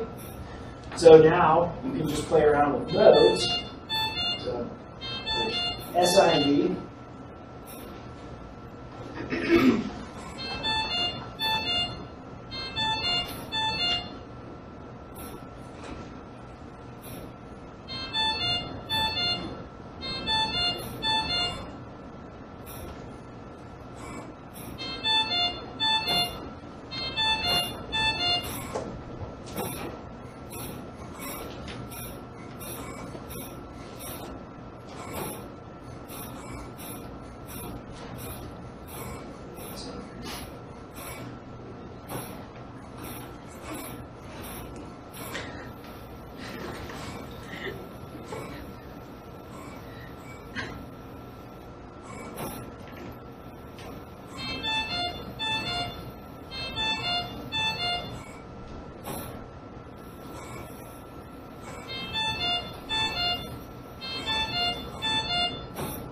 So now we're in SIMP.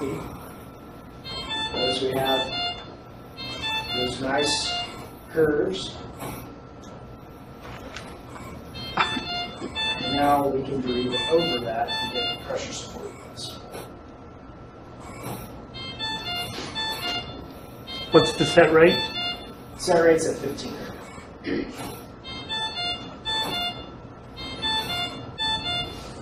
Notice how those start to look good. There. That was a trigger breath. So breathe in, breathe in. There's a trigger breath. Mandatory breath. See how it syncs with me? Alright. So that's what that side view looks like.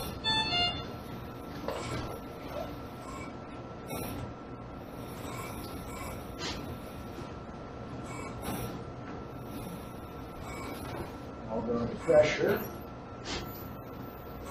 So we have our inspiratory time, peak inspiratory time. 2.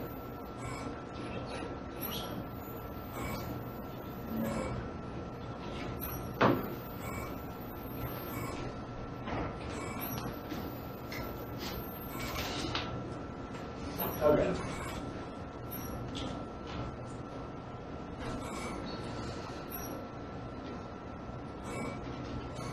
So curves look a little bit different.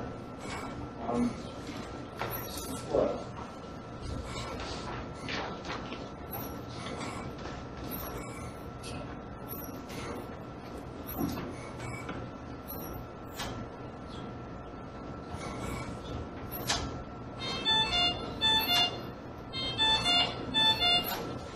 The slope of these expiratory curves is going to give you what you've got. And that gets pretty advanced where it's too much power. Everyone's going to be putting in pressure. Really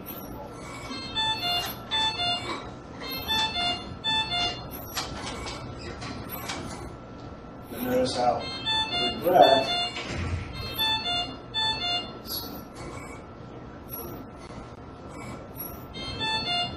stays up for your half second. You can control your eye times by controlling how long you stay up. Half second.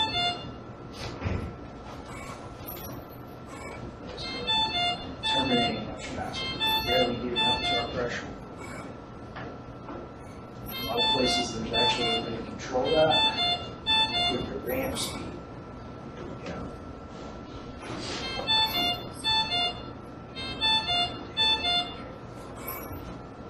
So ramp changes.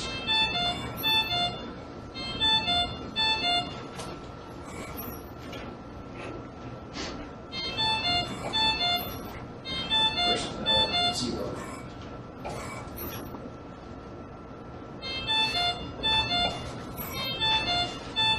So that's basically how much time you allow yourself to get up to that pressure. Okay, so those are kind of the basic ventilator modes. I want y'all to be able to come up and play with it. It just requires you to be brave and press buttons. So.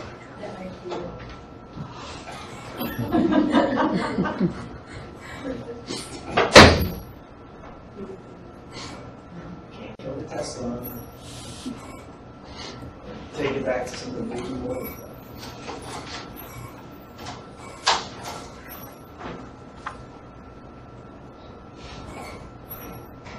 Anyone want to see a specific mode then? If anyone's going to come up and press buttons?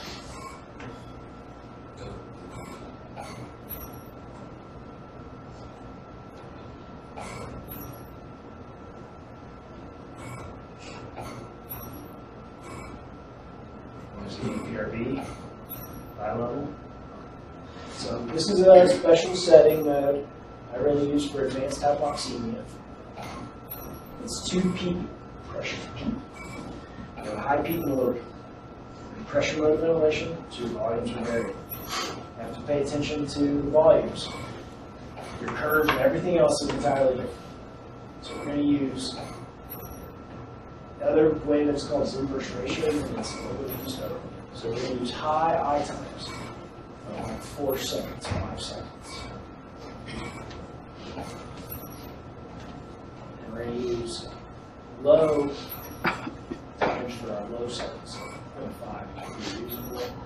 We're going to use very high pressures for our high because we're in refractory hypoxemia, so we've got to stay high. And then we're going to use almost 0 for low because you're never going to fully deflate. And then I don't really ever use pressure support in this mode. If you do, I use 1 or 2. So this is what this looks like.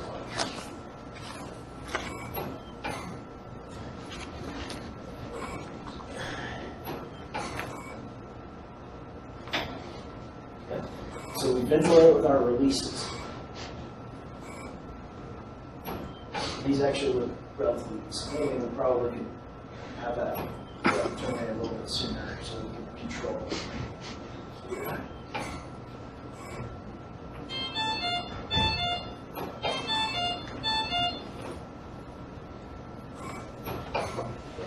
That's kind of what that's.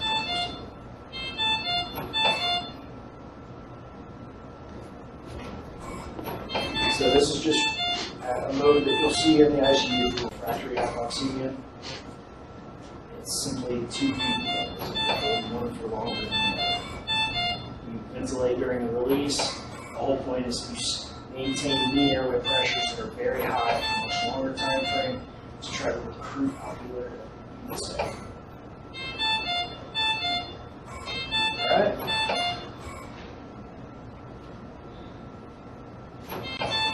So, all these other modes have the point spontaneous. It's just, this is your pressure support. So you have pressure support of 5 or 10, 2 to 5. This is how we would start. Remember I was talking about cycling and flow terminations? This is done over here. So take it up to 70% termination flow. Remember, I'm going to breathe unless I breathe for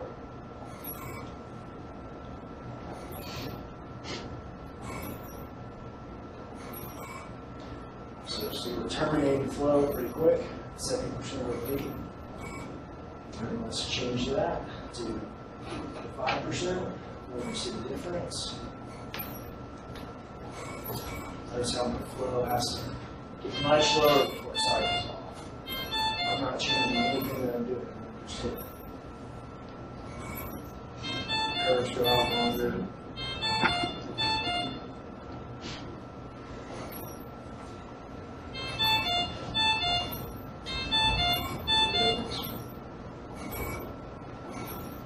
Okay.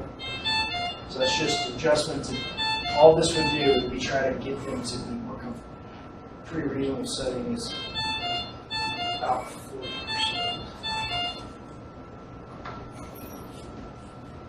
Gives them a long enough time to take that out.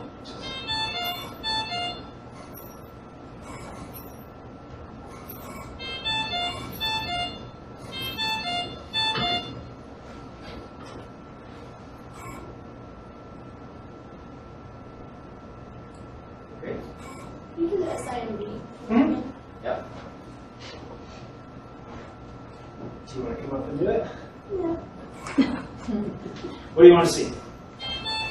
Could I give a scenario? Yep. 84-year-old male, COPD exacerbation, with a left pneumothorax. Left pneumothorax. So, what are you expecting to see? Just. Well, I won't be able to simulate all that on this board. So, but you can tell me what you're going to expect. You're going to have high or low resistance in the airways, and high resistance with COPD exacerbation. You're also going to have plateau pressure, so you're going to go high. SIMB, you're going to have still the mandatory respiratory going, but you're going to have him breathing probably pretty fast with pressure support. I'm certainly going to be developing on it. And so that pneumothorax on a ventilator, you're also going to quickly start to develop tension features and tampon. So you're going to get desaturation, you're going to have tension. So priority number 1 is actually not the ventilator at that time, it's with the chest tube and relieving the pressure. Once that's done, then you can start to focus on it. What benefit are you going to get out of using SIMB in this scenario? The fact that he's still initiating some rest Okay. So he'll initiate rest, and there'll be partial support. So he'll breathe whatever he wants. where do you get benefit out of using AC mode? It doesn't have to look this way. Their SIV is again not a bad mode. Just think potentially there's just a huge debate between the SICU and MICU. SICU loves SIV, MICUs hate SIV. MICUs love AC mode, surgical ICUs hate AC mode. It's raging. But part of the problem with SIV is you have two different breath cycles, two different breath initiations, two different breath supports.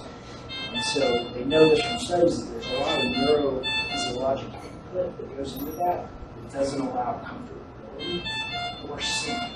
And so in sick patients, generally don't hook up SIV. It's not to say that if I want to better control PCO2, so let's say I have brain infarct or hemorrhagic stroke, I want CO2 levels down. I want high CO2. High CO2 is the enemy. So I hook him up to AC mode. He's got neuro dysregulation. He's breathing 40 times. If I fully support all those breaths, I'm going to have a PCO2 of 0. He's going to breathe so fast. Over exaggeration. I want to keep him about 35. So hook him up to AC. He's breathing fast, fully supported. He's getting huge tidal volumes everywhere. He goes down to PCO2 of 25. One way that I can slow down, I don't want to paralyze him because I need good neurological exams. So one way that I can change that is to go into SIV, put a mandatory rate of 8 so that I know he's getting good breaths, but then have him in pressure support for the others. And I can dial down that pressure support to control those tidal volumes. So that's some way that I can then allow my PCO2 to come up a little bit and not fully support. So it just depends on different things and what you're trying to accomplish as to how you're going to use different supports. So going back here, your sports.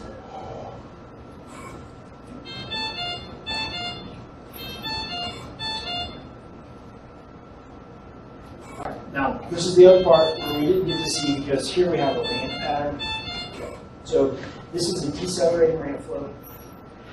This is fixed flow. So we're in AC mode, so we have fixed flow. Pressure, we get variable flow. So again, pressure, you can sometimes set patients up a little bit better in pressure because they get that variable flow. In AC, SIMV, we're fixed flow patterns, we're in volume control. And we can set how we deliver that flow. Give them an initial high flow, which is more comfortable, and then decelerate that as they continue to breathe. Or we can go into square wave, where we shoot them up, we hold them at a constant pace, and then we just drop the flow back. So there's really no right or wrong on these. You're just trying to sync up. Now, you'll see some flow patterns that has 4 flow patterns. That's just a higher decelerating rate than that. And then this one is probably just not should doesn't do much. So everyone will pretty much use a decelerating ramp to some degree or a square wave.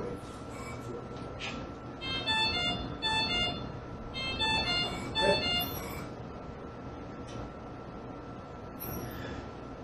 So now we're back in the sleeping.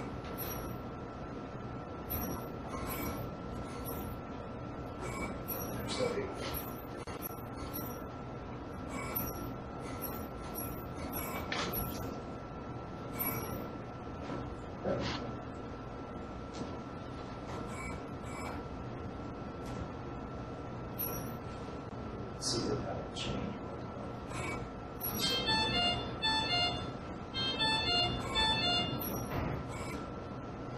Notice we were square, now we're deceleration. That just kind of will change your peak pressures, will change how quickly you can deliver that flow, so you can titrate it.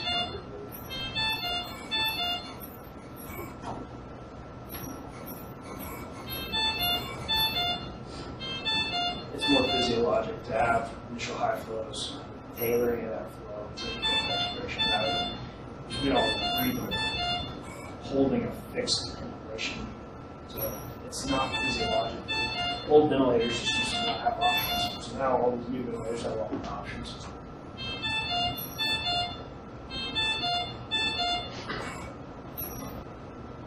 All right. If I leave, will y'all play?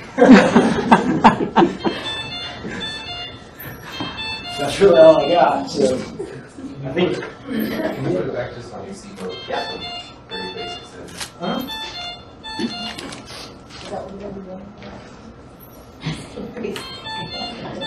There. Those are basic settings.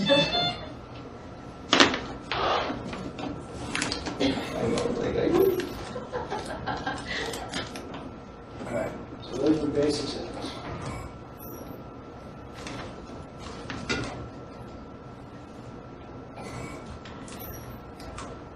Alright, so that's really all I got. So y'all have the room, I think, for another 30 minutes. So whoever wants to stay can stay and press buttons and not be judged. Alright? Alright, thank y'all.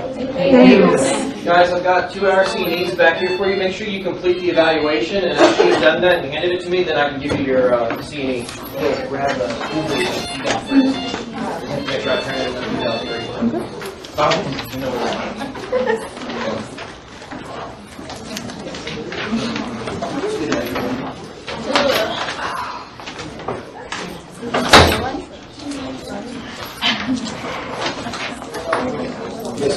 Okay, take it, sir. Appreciate it. No, you're great. Appreciate it. love to go out for the airport hangar with my friend Marla. Thank you, Steph.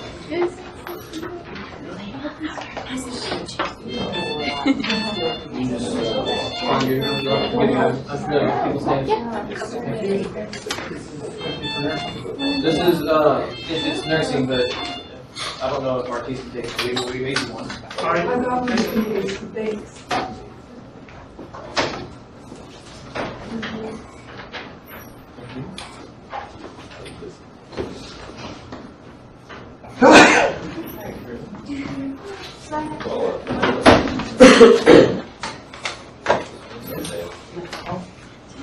Good. I've seen that.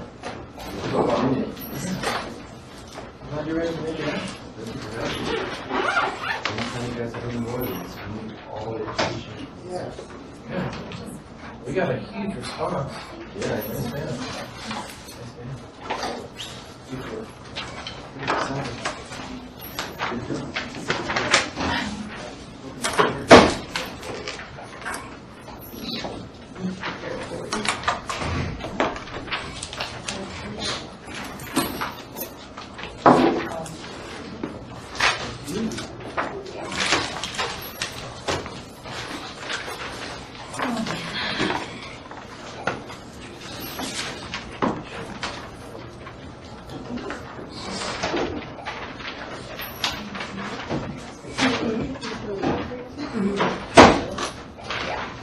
No one knew you probably already.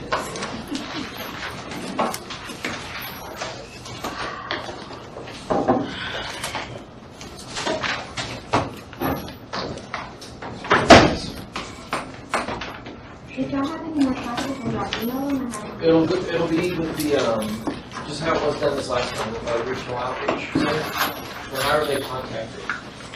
I'm not sure, it's, ours is, I think, 24 minutes. So as that becomes available, Yeah, he's we'll let her already know here she'll somewhere reach out about to it. you this last time. Yeah.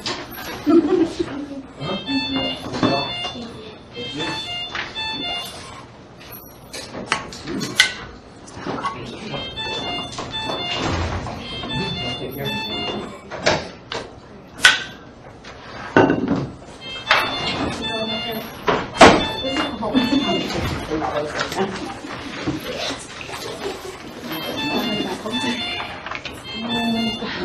Shopping, I think.